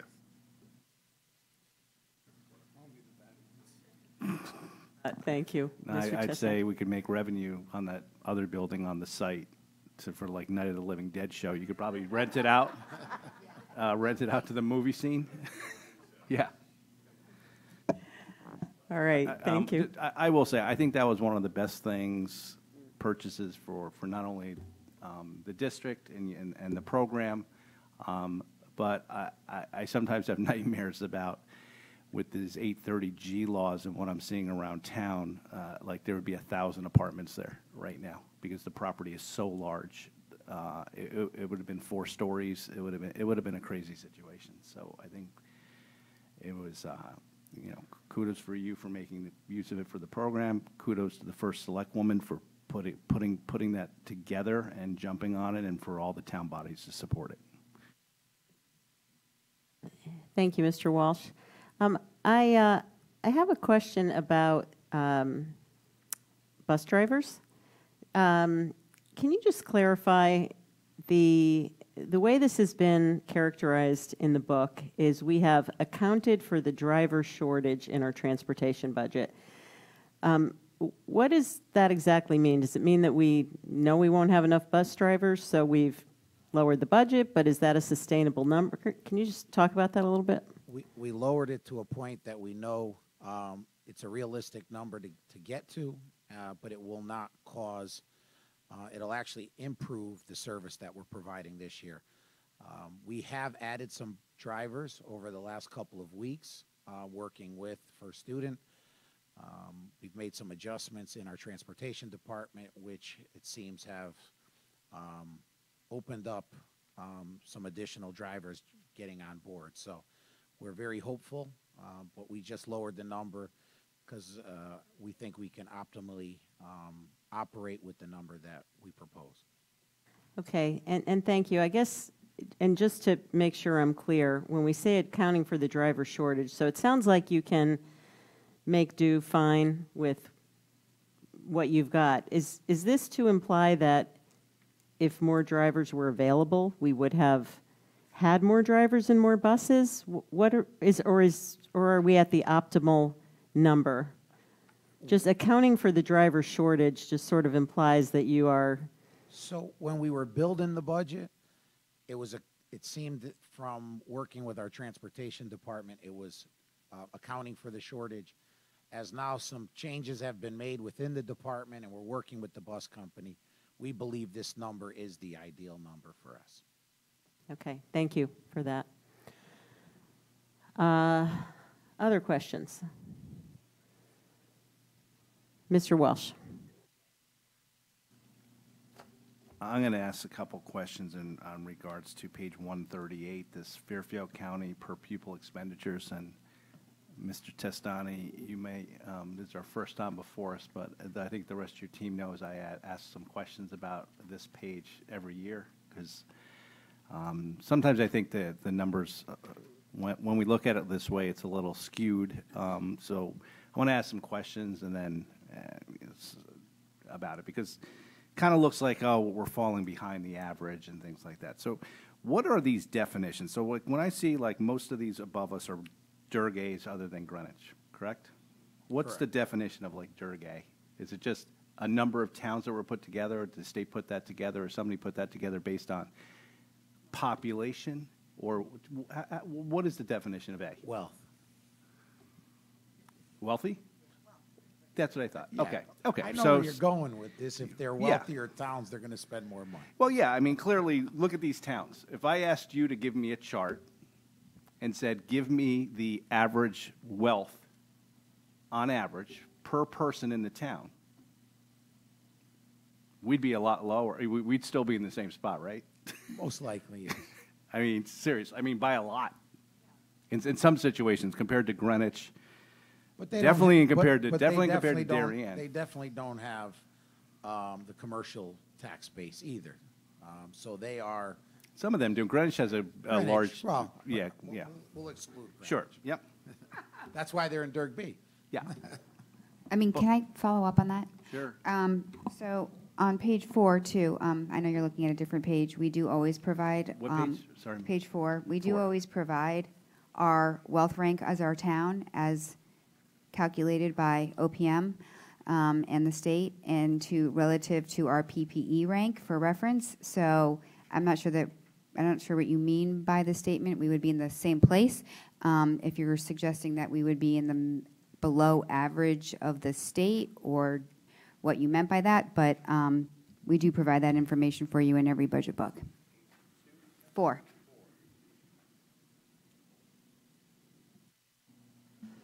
Okay. But every one of the communities listed above us Would be higher in wealth rank. is higher, right? Yeah. Yes. On page 4, I don't see like the other towns. This is just per year what our ranking was, I guess. Yes. The Connecticut Anglic wealth rankings and the PPE Adjusted rank. equalized net grand list. Yep. So, obviously, communities with people of greater wealth can easily spend more taxes. And generally, the house size is a lot larger, their wealth rank is larger than ours. Like, it'd be like comparing people from, like, the same thing to Bridgeport and comparing it against these other people. So, why don't we get a page, I guess, is the question, of where we stand in our Durg? If you, but just I one. might have missed it. One kind of detail, if you look on the bottom of this page, those orange circles have where our Anglic rank is in other towns. So Greenwich in Durg A or Durg B is a 1. They're Anglic 1. Yep, okay. And we're number 18. Okay, where do we stand in regards to this PPE in regards to our Durg? It used to be included in the package previously. Yeah, I think to your point earlier too, it is challenging to compare because size, and other factors. So the unique needs of a district. So we have a commercial base. We're big. We're in Fairfield County. Mm-hmm. We're not as wealthy as the Durg A's, but we're like Durg A's in some ways. So it is challenging to compare. But we do have the Durg B info. We'd be happy to share that if that's of interest. If you could supply that, that'd be great. I'm going to follow up one more time. So the state is no longer using Durgs. The Durgs were created in 2006. They've never been touched since. So anyone who does finance projections, like organizations, school finance project, whatever, would have long put us in Durg A at this point. So the state isn't even using those anymore. And for Durg Bs from that time, 2006 backwards, going forward, many of those towns, I'm sure we can put it together for you, but they're not located in Fairfield County. So just speaking on my own behalf, so the towns that are in this chart who are around us, and who our kids are competing with, and who we are competing for staff, and employment, and programming, and for college admissions, and programming, and sports, and everything else. So the DERG reference is very antiquated at this point. It's also to look at who is around us and who is our district competing with, and who are our kids competing for resources. So Okay. that would be my point on that. Because when I look at like Westport's education budget, you know what they love to do, from what I see? They love administration. They pile it on. I mean, it's it's crazy how much administration they have. And well, it might be worth, we're comparing ourselves here to them, right? On this page. So it's just interesting to look from budget to budget because they're all online. But it's just interesting how different communities have different, I guess, educational systems, because for some reason, and real estate agents sell this, like Westport's supposed to be like, if you really love your kid, you should live there. because I'm going to pay all this extra money and extra taxes and God knows extra money in purchasing a house to live there. Now, I don't think they really perform much better, but their model's like so much different than our model. Well, and I was just going to say, they are heavy on administration. I don't know for certain what is the net loss as a result of it. I don't see any. Well, no, well, what I'm saying is, I know at the elementary level, for example, they have 3 administrators in a building, a principal and 2 assistant principals. That additional assistant principal, I believe, focuses solely on academics. So that may be in place of a literacy coach or a math. I can't say for certain, but that's the model they may use because it just provides them, in their opinion, maybe with better oversight, better training. I can't say, but I could look into it because I do think, and as I mentioned in the presentation, this budget is a precursor to building something different here that maybe our model could look differently as well. Okay. And to follow that up, and I've asked your predecessors this, so I think your staff's used to me asking the same question, and is, to me, the price isn't putting. So how are the students performing? Are they performing better, worse than last year on testing? And can you supply us with some type of measurements on that? Well, the only common assessment that is used statewide is the Smarter Balance Assessment and the SAT. Okay. We have not taken the exam this year yet. It's coming up in the coming weeks. Okay. And then when we receive that data, we'll do a comparison. But we'll do a growth comparison. I think that's the only fair way to do it. So we're comparing this year's 4th graders with their scores from 3rd grade last year and seeing what kind of growth that will tell us. You know, a lot of times people look at 3rd grade to 3rd grade, different cohorts of kids. You're going to see some variance. Not necessarily going to tell you much. So we will have that data early summer. Okay. To be able to do some deep diving into that and see what we can do. And all right. In terms of how we address areas that we are weaker in. Okay. Would you be able to present that data and to give us a better assessment at that time? Sure. Maybe at a quarterly meeting where maybe you could also, in case other questions come up, or some other meeting that you have to be at, can you work with Ms. Charlton on that? Sure. It's on when the state releases the results. So Yeah. this kids take it March, April. We usually don't even get results, March, April, May. Yeah, There's till the adjustment. summer usually is when they get released. So when I've asked your predecessors this, everyone's like, well, no, our students are doing really well. And so sometimes I feel like it's this page is kind of looked at as like, oh my God, you're spending below this average of the communities that we have here. But yet we're performing well as some of these other communities, right? So I never want to apologize for getting a great product and spending less. I don't think that's something you should have to apologize for or I should have to defend. It's just maybe we just do things better. maybe instead of a Westport's model, we take our money and don't put it all to administration, and we put it towards teaching and other programs and better special education and investing in special education, whatever that is. Do you see where I'm coming from on that? I think it's all depends on how you look at this bar graph. I don't look at it as a way to show that we're behind and we're asking for more money so we can be on par with Weston, for example. We'll throw Greenwich out. I look at it to say this justifies that we're not asking for an unreasonable amount of an increase because we are below the state average and we're somewhere in the middle of Fairfield County. So it's not, hey, to try to shame this body or any other body into giving us more money so that we can be up to $24,262. It's just to say this is a reasonable ask, because this is where it puts us. Yes. So that's the way I look at it, but I can see how other folks look at it as a way of saying we're being underfunded, so give us more. Yeah. I mean, and just the opposite. If I saw that the scores that we're performing to have started going down, yeah, I would think that maybe we should probably invest a little bit more for a better product. Gotcha. Oh. So, but anyway.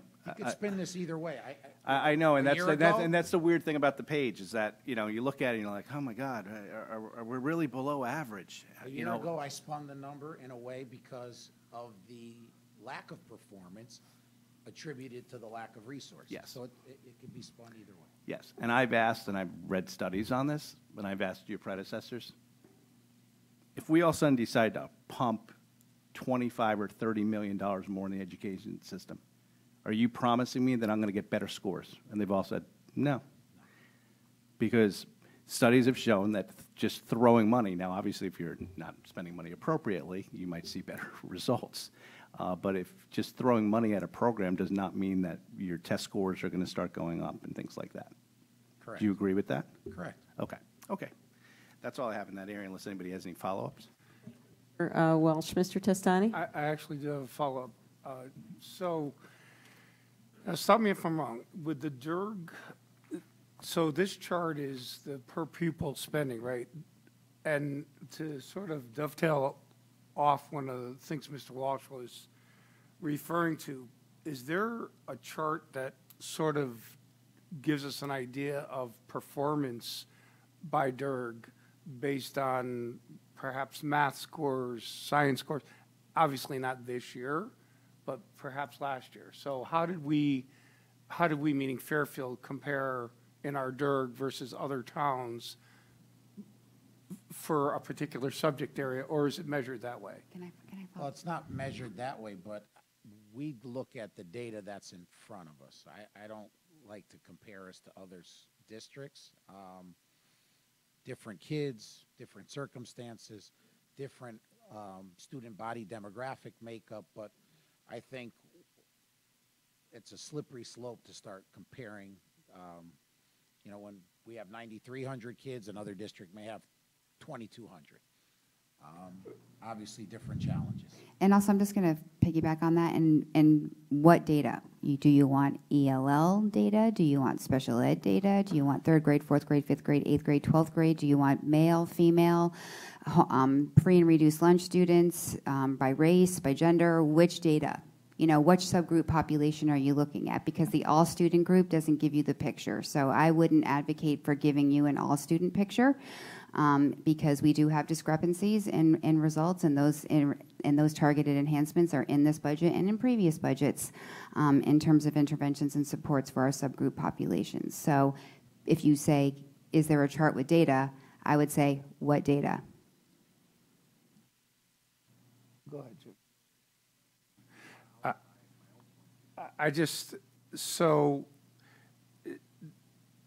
Going off of that, just for one moment, back to your budget lines with reductions. I guess one of my concerns and the reason why I'm kind of going down this trail is you've got math assessment being reduced, the math program improvement being reduced, which, listen, I'm not one to worry too much about decreases, yet when we're talking about math, I guess it's a special concern.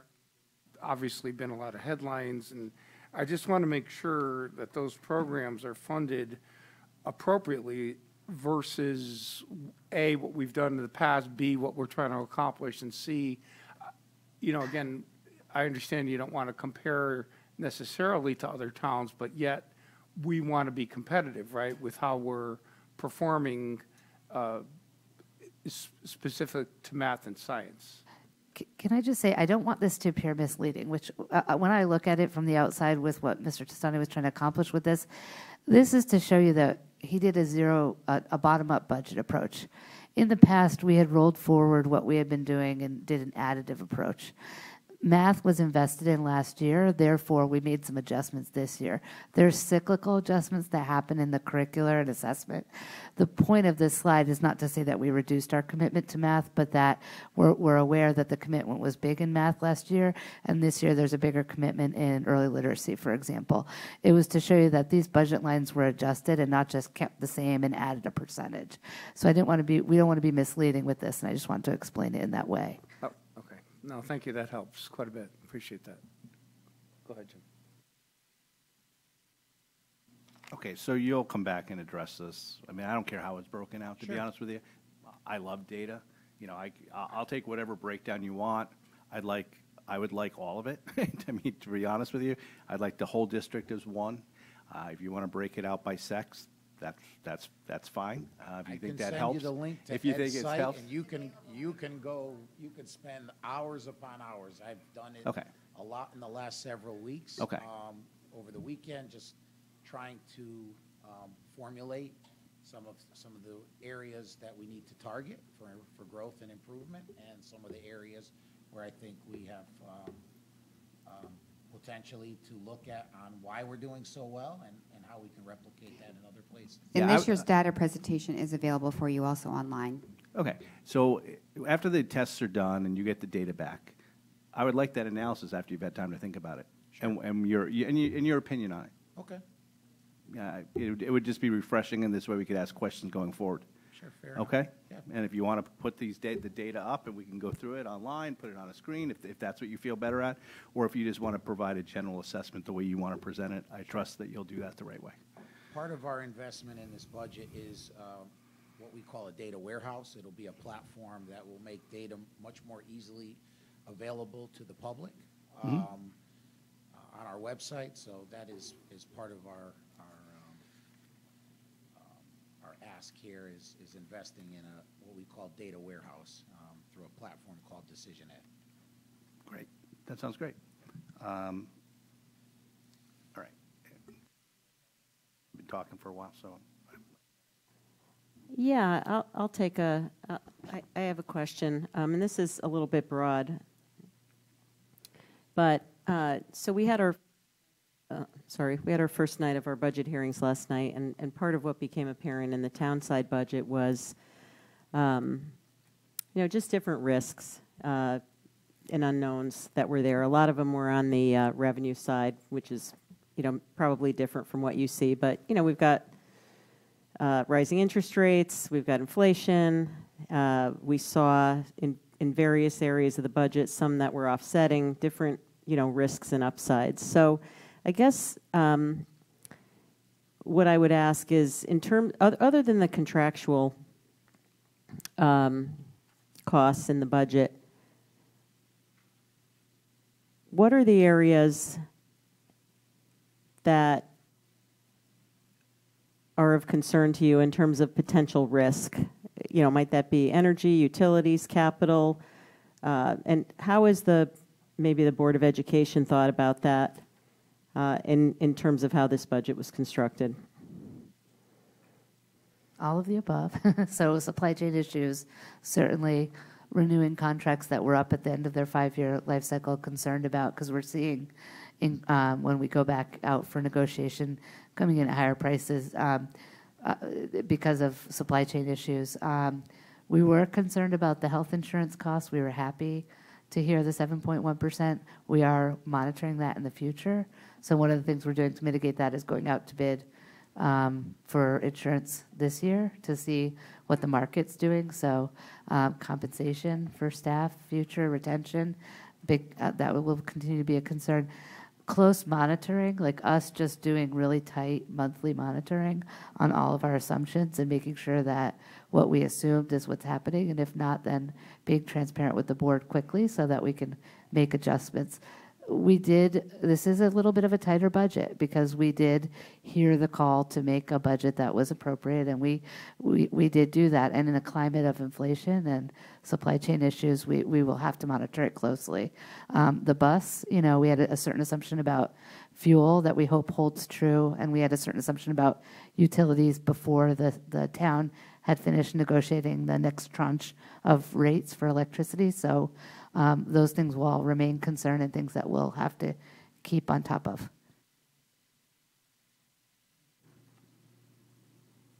Well, I would just say in terms of kind of the board's perspective, I don't want to speak for the board as a group, but we certainly have been aware through all of our budget discussions and in other discussions about, say, inflationary impacts and how contracts may settle out at higher levels going forward against the inflationary backdrop. So these are things that we have been considering. Also, obviously, we're paying a lot of attention to enrollment trends because it's going to impact our facility usage issues. So, I mean, these are kind of the broad strokes of things that the board has been thinking about going through. I would just echo everything that Ms. Laborie said about the current year budget. Obviously, we had a lot of the same questions related to fuel costs and bus drivers and operational issues that may be impacted by, again, the macroeconomic backdrop. Thank you for that. And I guess, is there anything specific? So I'll just give you one example. We had an interesting discussion about interest income on the town side last night, which is, budgeted fairly conservatively, but I think, there was a desire to do that because there are other aspects of the budget where there may be some risk present. Have you quantified any of these risks? Have you built in conservatism somewhere? Like, how does that, I'm just trying to get a little bit more specific in terms of the dollars. I feel like on the town side, even after one night, we sort of, at least I have in my mind, some offsetting risks and upsides, and budgets are all estimates. We understand that, but I think we want to walk away comfortable that we, understand that in one direction or another we feel comfortable with the estimates that are in there. So, you guys don't budget contingency. Everything's out there. Did you build in specifically within line items the potential for increased costs or any risks or not? Only where it was appropriate behind the assumptions. So it was really detail. So for example, where we knew that something was up for renewal for a specific commodity, the plumbing supplies, we knew that we had to increase for 5%. We're being really tight on how we negotiate on each of the contracts, even given that. So I don't mean to be long-winded about this, but to say each bucket is a little bit different. I wouldn't say we dumped something in one bucket and we're conservative in one. I would say the overall approach was transparency and identifying risks and then mutually deciding where we would assume about those risks. So that's true for the health insurances. So for example, we built a budget. We knew at the time it could be anywhere between 8 to 10%. Knowing what happened last year, we built the budget for 10% with 12 vacancies. Although year over year, you see that health insurance budget only goes up 7% because in the past we were building in more attrition into the budget. So we built in less attrition. We discussed with the board about what our assumption was behind the attrition. They asked questions, we refined, and now we're at 7%. So we're being transparent about what that amount is. On the staffing, same thing. We had a certain attrition assumption. We walked through that all with the board with what we know today so that we were assuming the risk that the superintendent was proposing, being transparent about that with the board. So our biggest is the benefits and the insurance, and then on the side with special education, that tuition number is literally driven by the number of kids we know today, the contracts we have for their services, and what we know happens over time and has been happening recently for the kids that truly have the needs to be outplaced, even given the in-house programs that we're building. Then we have an assumption about the revenue. That may change. It reduced, so when you talk about the year-over-year reduction in tuition, increase in tuition needs, that's because there's a reduction in revenue. So the state formerly was reimbursing us just depending on how much relative to the other, municipalities the need was, because they had a capped amount. So we wouldn't know if our reimbursement would be 72% or 82%, which was a big deal. They flattened that out for us at 70%, although we're happy to have it flat, and we're not happy because it's a big reduction for Fairfield in revenue. So you see that in the number. So that's a long-winded way to say, I wouldn't say that we've built any conservative pieces into a specific element of the budget, but I think it's thoughtful in that we had discussions about what the risks were and budgeted at that point. Would you agree? Like, looking at the board, yeah. Thank you for that. Mr. Stark. Yeah, I was it's just sort of Mr. Walsh's comments about Westport being heavy in administration made me curious, and so I looked and I saw it looks like they have 42 central and school administrators for about 498 teachers altogether. And we have almost the same number of administrators, 57, for almost twice as many teachers. So there's some truth to that. But what I was wondering is, okay, so clearly they're spending a lot more on administrators, which is true. Teacher salaries there are probably a little higher. But if I look at the graph of us being, just below the average, are there any services that you think we're missing versus the schools in the higher end of that column chart? I don't think there's any services, but I do think as you add more buildings and campuses, there's going to be obviously more costs. Yeah.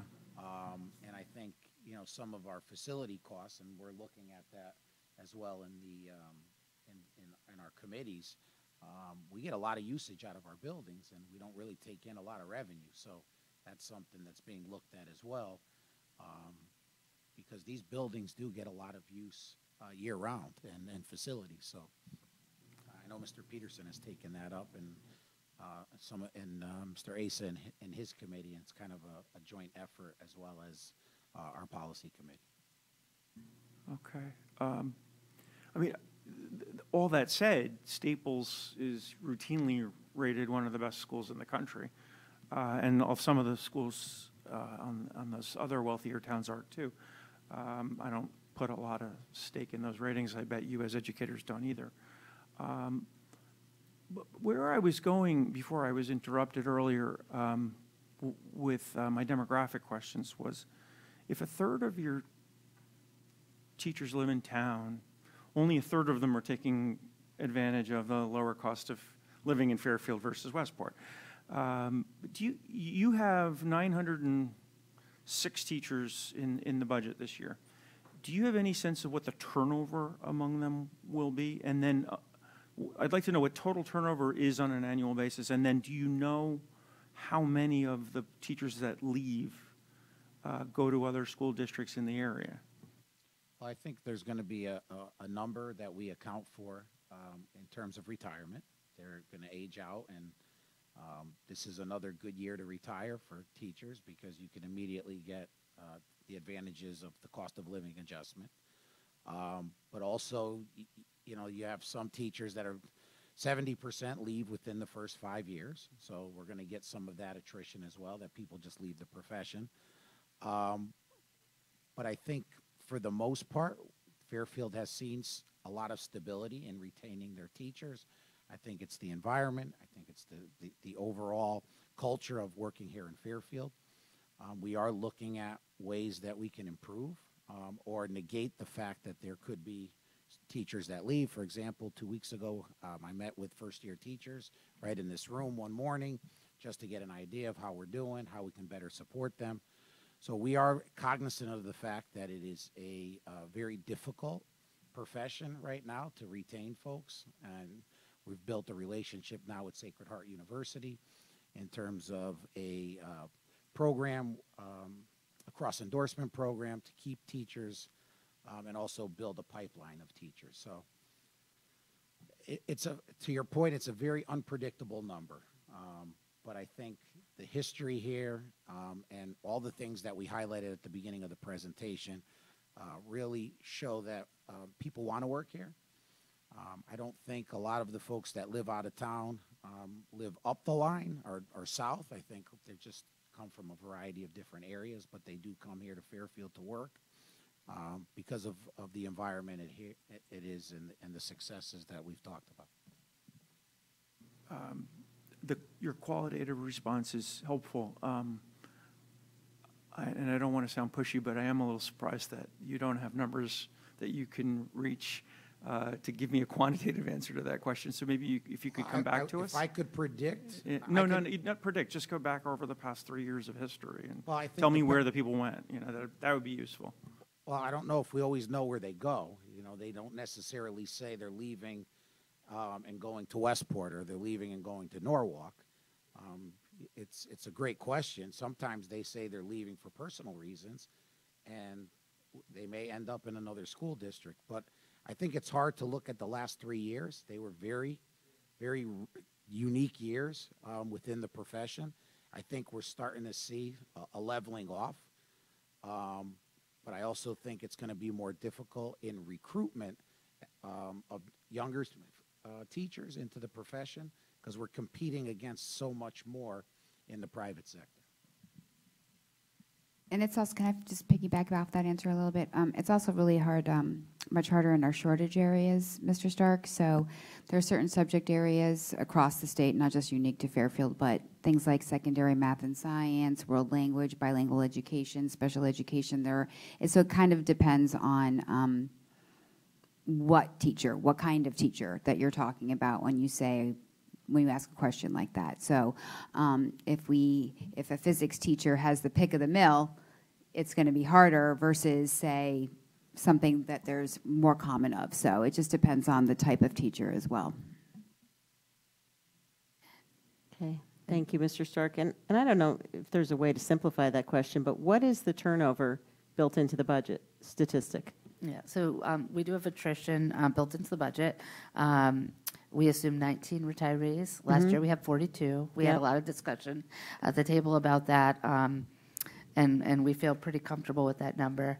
But attrition is a little bit different. So the attrition that we've built in has a certain assumption about time to fill and the vacancy rates, and a little bit different than why people leave, which we do have anecdotally, which we can get, for you from the HR director. I'm just looking for the number. Like, I understand the retirements, but I know, like in my own business, we knew we had 15% turnover every year. There was sort of a churn in a hiring pipeline that had to happen. Is that an assumption in your budget?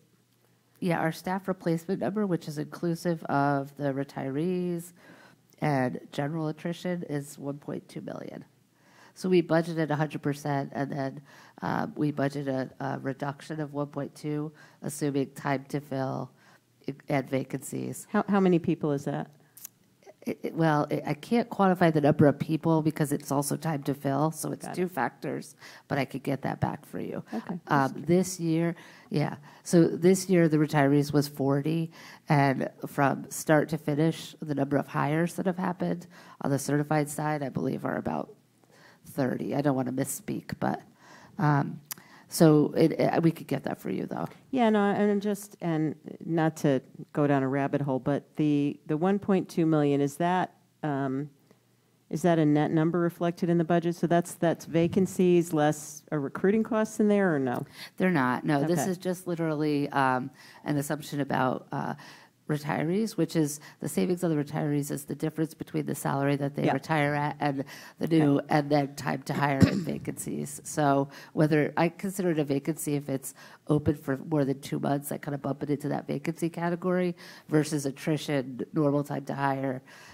now is like 0 to 2 months. It didn't used to be, but it's just taking a little bit longer. Okay, no, thank you. And part of the reason I'm asking is, obviously that retiree attrition number was the big driver for the surplus this year, and I know you reevaluated the methodology that you used to calculate that, and the assumed retirements have come way down. But I was also curious about the other churn and what effect that has had on the current year budget and how that translated into assumptions going forward for next year in this budget.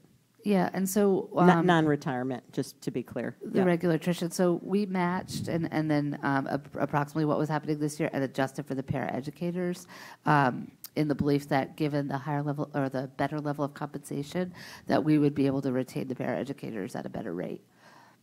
Okay, I think thank it's you. also worth noting that as we move forward, when someone retires at $110,000, the likelihood of replacing them with a $52,000 employee is probably not going to happen as much as it used to in years past.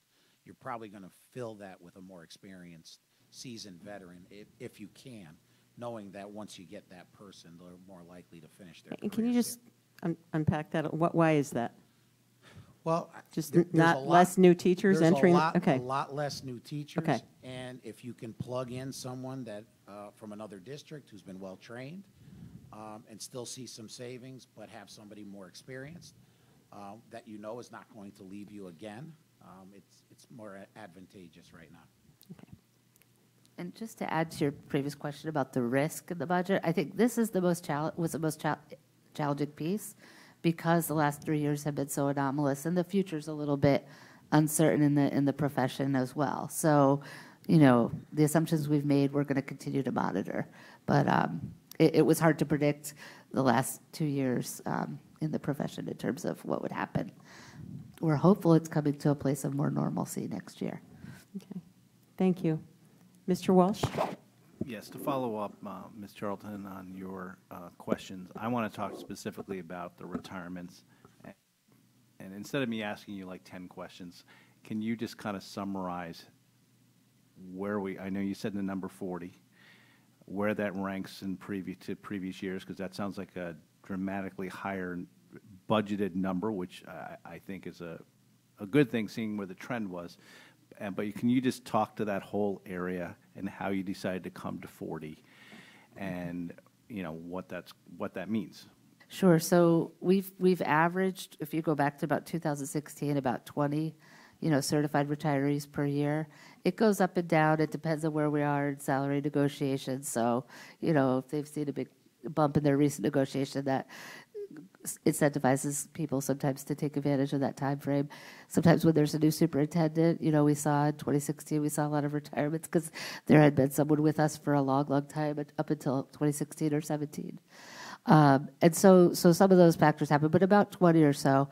It's a regression analysis that looks back over 15 years and adjusts every year for what happens differentiating between male and female, with that regression analysis being applied to the current population. So because we have less people in our population that are of those ages, applying that regression analysis and then being conservative not conservative, being slightly more aggressive, knowing that we were conservative in the past, led us to 19 people total that we're projecting. And when we look at where we are this year compared to where we were last year and the year before, in terms of people notifying us by this time of the year, we're about on trend to hopefully achieve this amount, not an amount in excess of that for next year. So the amount you're planning on is 40 retirements? Oh, I'm sorry, 40 was this year. Next year we're planning on 19. So you think that's a dramatic number, a dramatic difference in yes. the number, correct? Correct. Okay. So there's not really a lot of risk in that for you, though, right? Because if it's more, it's actually savings for you. So there's really not risk in the budget for that, correct? It's only a risk, I guess, if you get less than that, right? Yeah, well, just the risk of being off. No, if you're asking for the risk of not being covered, I'm talking about the financial risk? Yeah, I mean, given what Mr. Tostani said about, this is also applying a per person number that was also based on history. So per person. I think it's like $35,000 savings, and we'll probably see less than that on a per person basis this year, given what's happening in the market and the climate. We also looked at the age of the current teaching staff. So anyone under 55 years of age is not likely to retire because of the hit they would take financially with the Teacher Retirement Board. So anyone under that age, you have to factor in is going to stay. Sure. Early retirement age is until 55. Mhm. And based on the number of years someone would have at 55, it may not be advantageous to leave at that point either. Because they, especially with the cost of living right now, it would be very difficult for some folks to,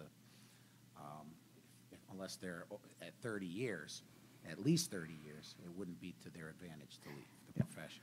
With the higher than normal amounts of retirements that you've been seeing, I presume that you get to a certain point where they're not at the age, right? So you're running out of people to almost retire at those ages. Yeah, Is because that kind of what you're saying? Yes. Okay. Yes. Okay. Because when you apply that regression number to a lower number, you're coming up with a lower number. That's There's what- just less people Yes. at that age left. Yes. That's Okay. what's caused the crisis across the state and across the country, is that there was a lot of folks that all at once decided to go.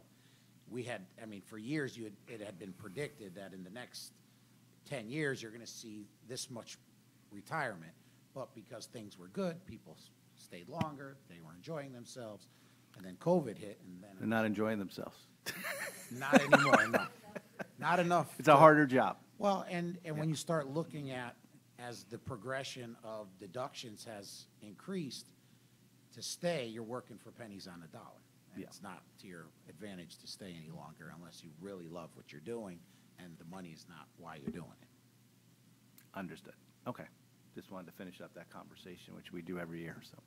Thank you. And, Yeah, thank you very yeah, just to clarify, because you're right, Jay. I mean, I think when I say risk, we think downside risk, but for me, what I was trying to more focus on is where do we have significant estimates in the budget that can change? Because obviously those can go in either direction. You and I are always talking about financial risk. I think we're always on this on that. Yeah, and yes, but I was significant estimates are always the thing, right? And that was, the big estimate that was off in last year was obviously this retirement estimate, and we all understand that, and it's been adjusted and everything. But that's why I'm trying to kind of understand what those pieces are. And it's interesting because you guys. That 1.2 million, what did you call that? Like time to fill, or however you characterize it? Yeah, we call it staff replacement. That's what they've said over time. And that's a credit, right? Because you don't have that. And yeah, it's a difference in how it's handled on the town side, which assumes 100%. There's no vacancies built into the budget per se. Yeah, so it's a little bit different. So that's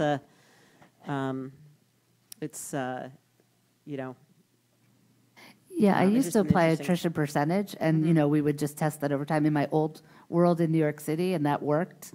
Here it doesn't work as well. So we have these lines for the retirement, and then we have a line for time to hire. And like I said, I then create a separate category of vacancy because something's going to be vacant if it's more than 2 months. It's hard to fill. I want to account for that differently than the time to fill. Okay. So I can break that out more finely if you'd like for future, because we'll be watching it closely next year. So. Okay. Thank you. And Jim? Mr. Testine, I did like what you said. I mean, which is, I think, a benefit to the district. I mean, I'm not an educator, and you obviously know, and everybody up here knows a lot more about education than I'll ever know.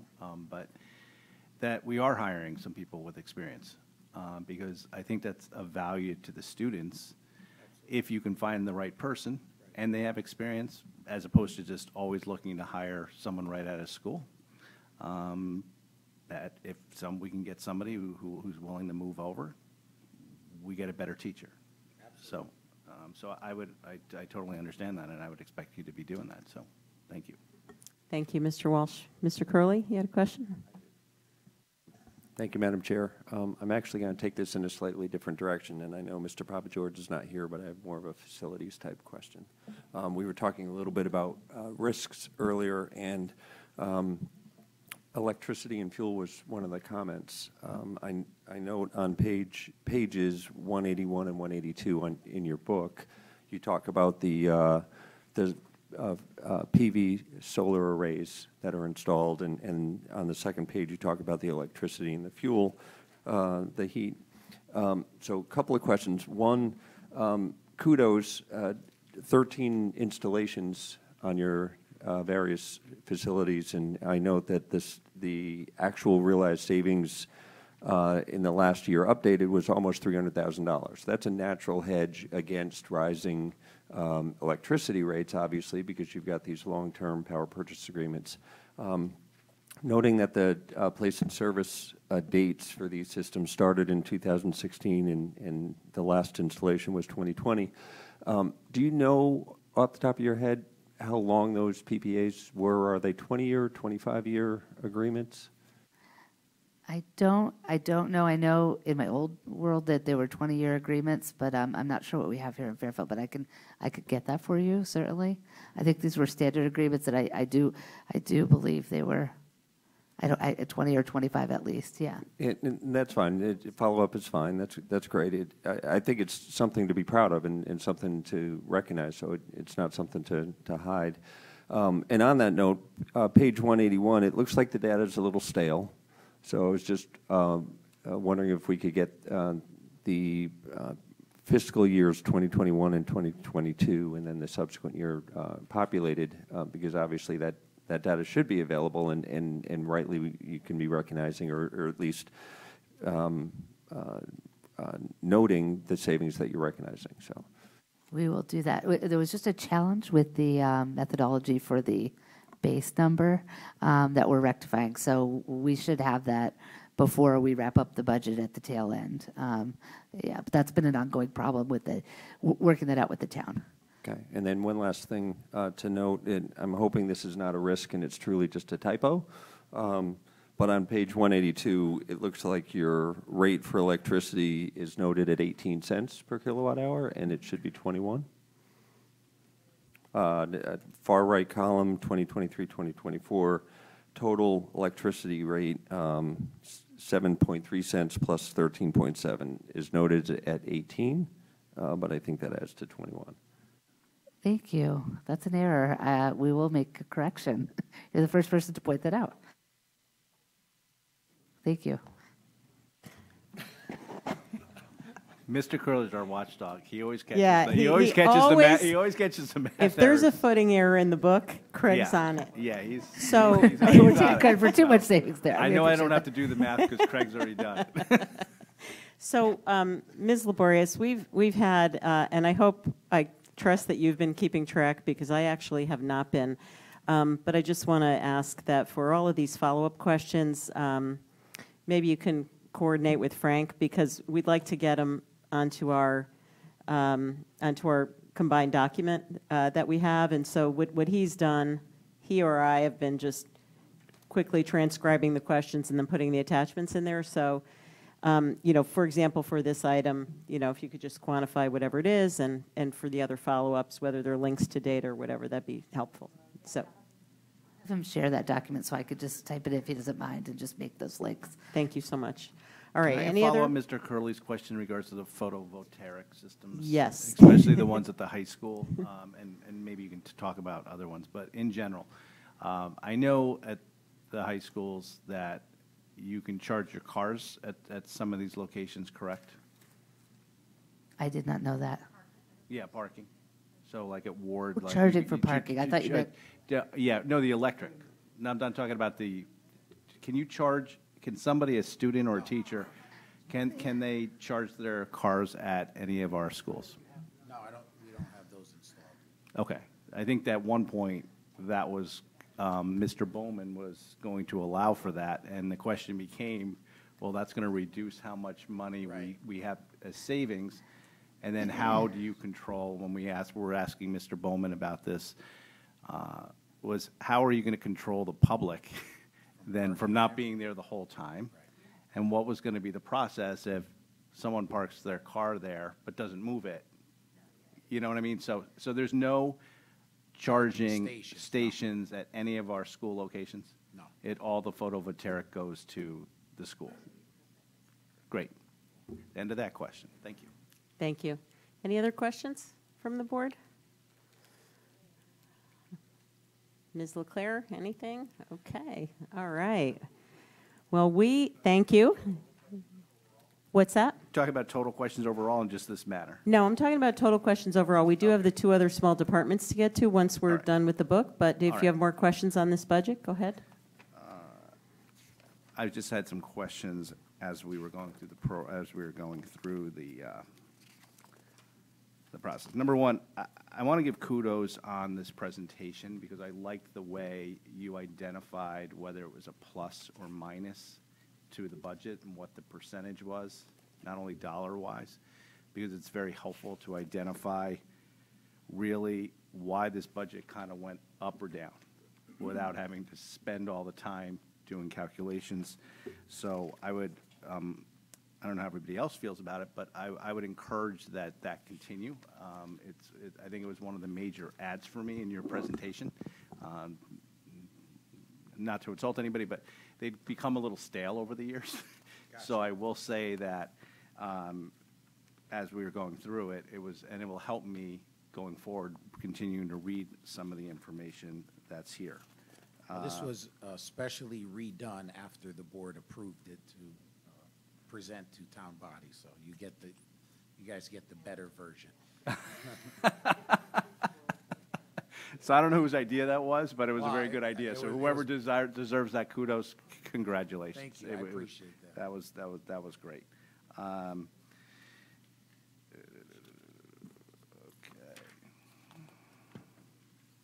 So the population numbers, you have the numbers going up, correct, for the next year?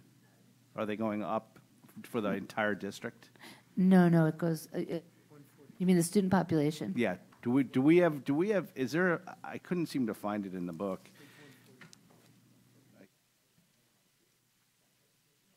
On page 144, you'll see that our projection for 23-24 is a slight dip to 9279 students from the current, and I believe this is the October 1, 2022 number of 9309. Okay, do we have a projection going forward, your latest projection? And can you provide that? The perspective, is that here in the? That's on the page before. The page before, yeah, but is there, so. It's a little confusing. I'm 'cause you not have to seeing the add total three. number. I I guess know. I could take the bottom right, my colleague did that. the right column, but then add them all together. Yeah, I think you have it in your PowerPoint because I did do that for you because I found that confusing as well. Yeah. You're correct, yeah. Okay. And once again, does this add up the total numbers, or is this Oh, just I didn't break give you it the out? total. Yeah, if you add up those three, it adds up to a total. Okay. Could you provide us with just the total Sure. numbers somehow at the top Yeah. of this or something? Just put the total Yes. numbers.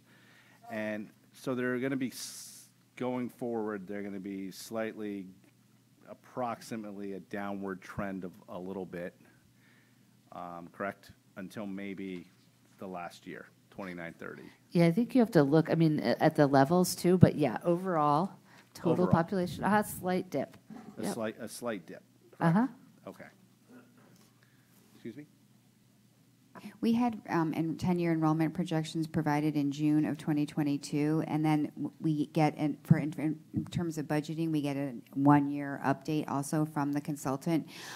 So there was a variance between the June and the update for this budget book. The elementary projection went up by net of like 70, 80 students actually on the upside, and a little 5, 6 on middle school, high school down. So if you remember from previous presentations that you've all received from consultants in the past, that there was the trough, the down on the elementary, the secondary was high, then elementary was going to start to go back, and the secondary would start to go down. So we're beginning to see the beginnings of those waves. So elementary, as predicted, is going to start to increase a little bit, and we saw that just a change between November and, June, and when we got this update shortly thereafter. So an increase of elementary students and a couple middle and high school lower or something. So when you get the updated numbers, when they go through the district demographic study, you'll likely see it go up in the out years total, because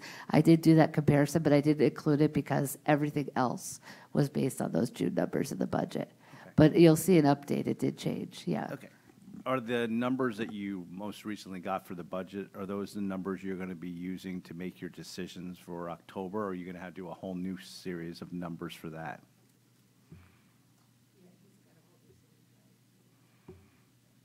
Yeah, Jen, we are paying for an update of the numbers that were 2022 numbers that we've seen most recently. Yes, so the implementation year for redistricting is 2024, 2025. So ideally, they would be actually using that year forward, not now, right? Okay, so sure. it will be obviously an estimate and a projection of that time, but yes, it will be rooted in 24, 25 forward for all elementary, middle, and high school as well.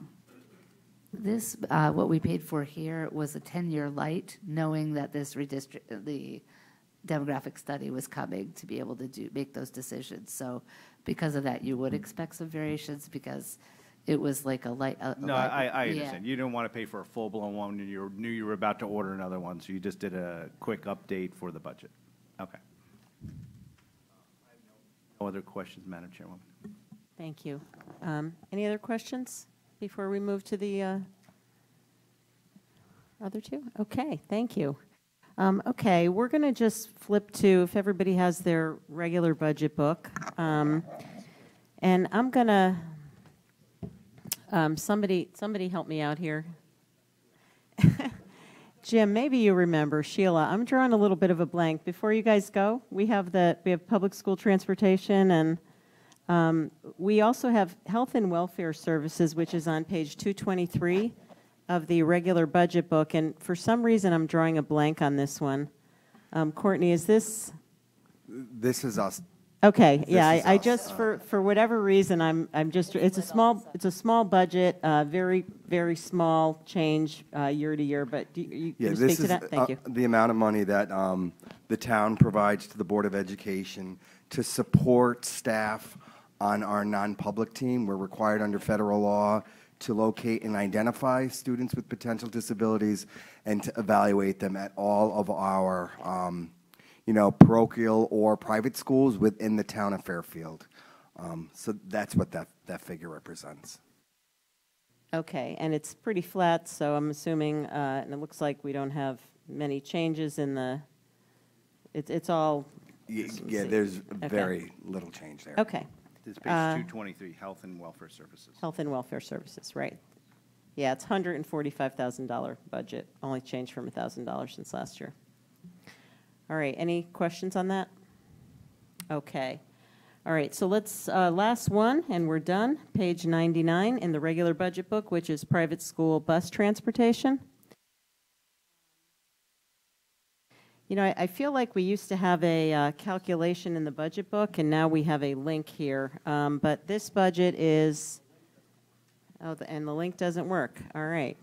So this is, again, on page 99. And it's the last line item, 2531, private school bus transportation. And it's a budget of $1,287,693 versus, which is a 9% increase for about $100,000 since last year. So I know we don't have a backup sheet in the book. Courtney, can you kind of walk us through this? I'm just opening up my backup now. Okay. Did you say page 99? Yeah, page 99, it's the last line item. Yeah, okay, Yep. got it. Yep. Yep.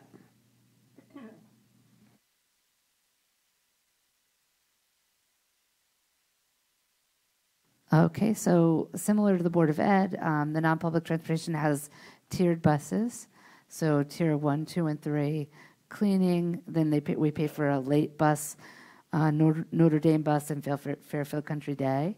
The difference in the increase is associated with an increase in the number of runs, it looks like. So the current year we're doing, I apologize, I'm just adding it up. 20. Current year we're doing 20 runs. Next year we're going to need 23 based on feedback from latenesses at some of the non-public schools. So to make the runs work, we need to have 23. So that majority of the difference goes from, let's see if I have to.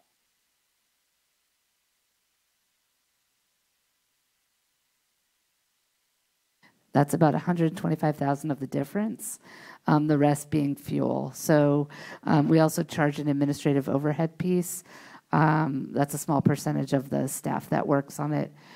Salary, I think it's like 5%. We negotiated that with Frank to charge a little bit less this year because we didn't think that it was worth 5%. So I think we gave him a discount on that piece. But the bulk of it is due to fuel costs, and then that's based on the town's fuel rate with an assumption based on the number of buses and that increase in the number of runs, which I think was 1 extra bus for the additional runs. Okay, thank you. Any questions from the board?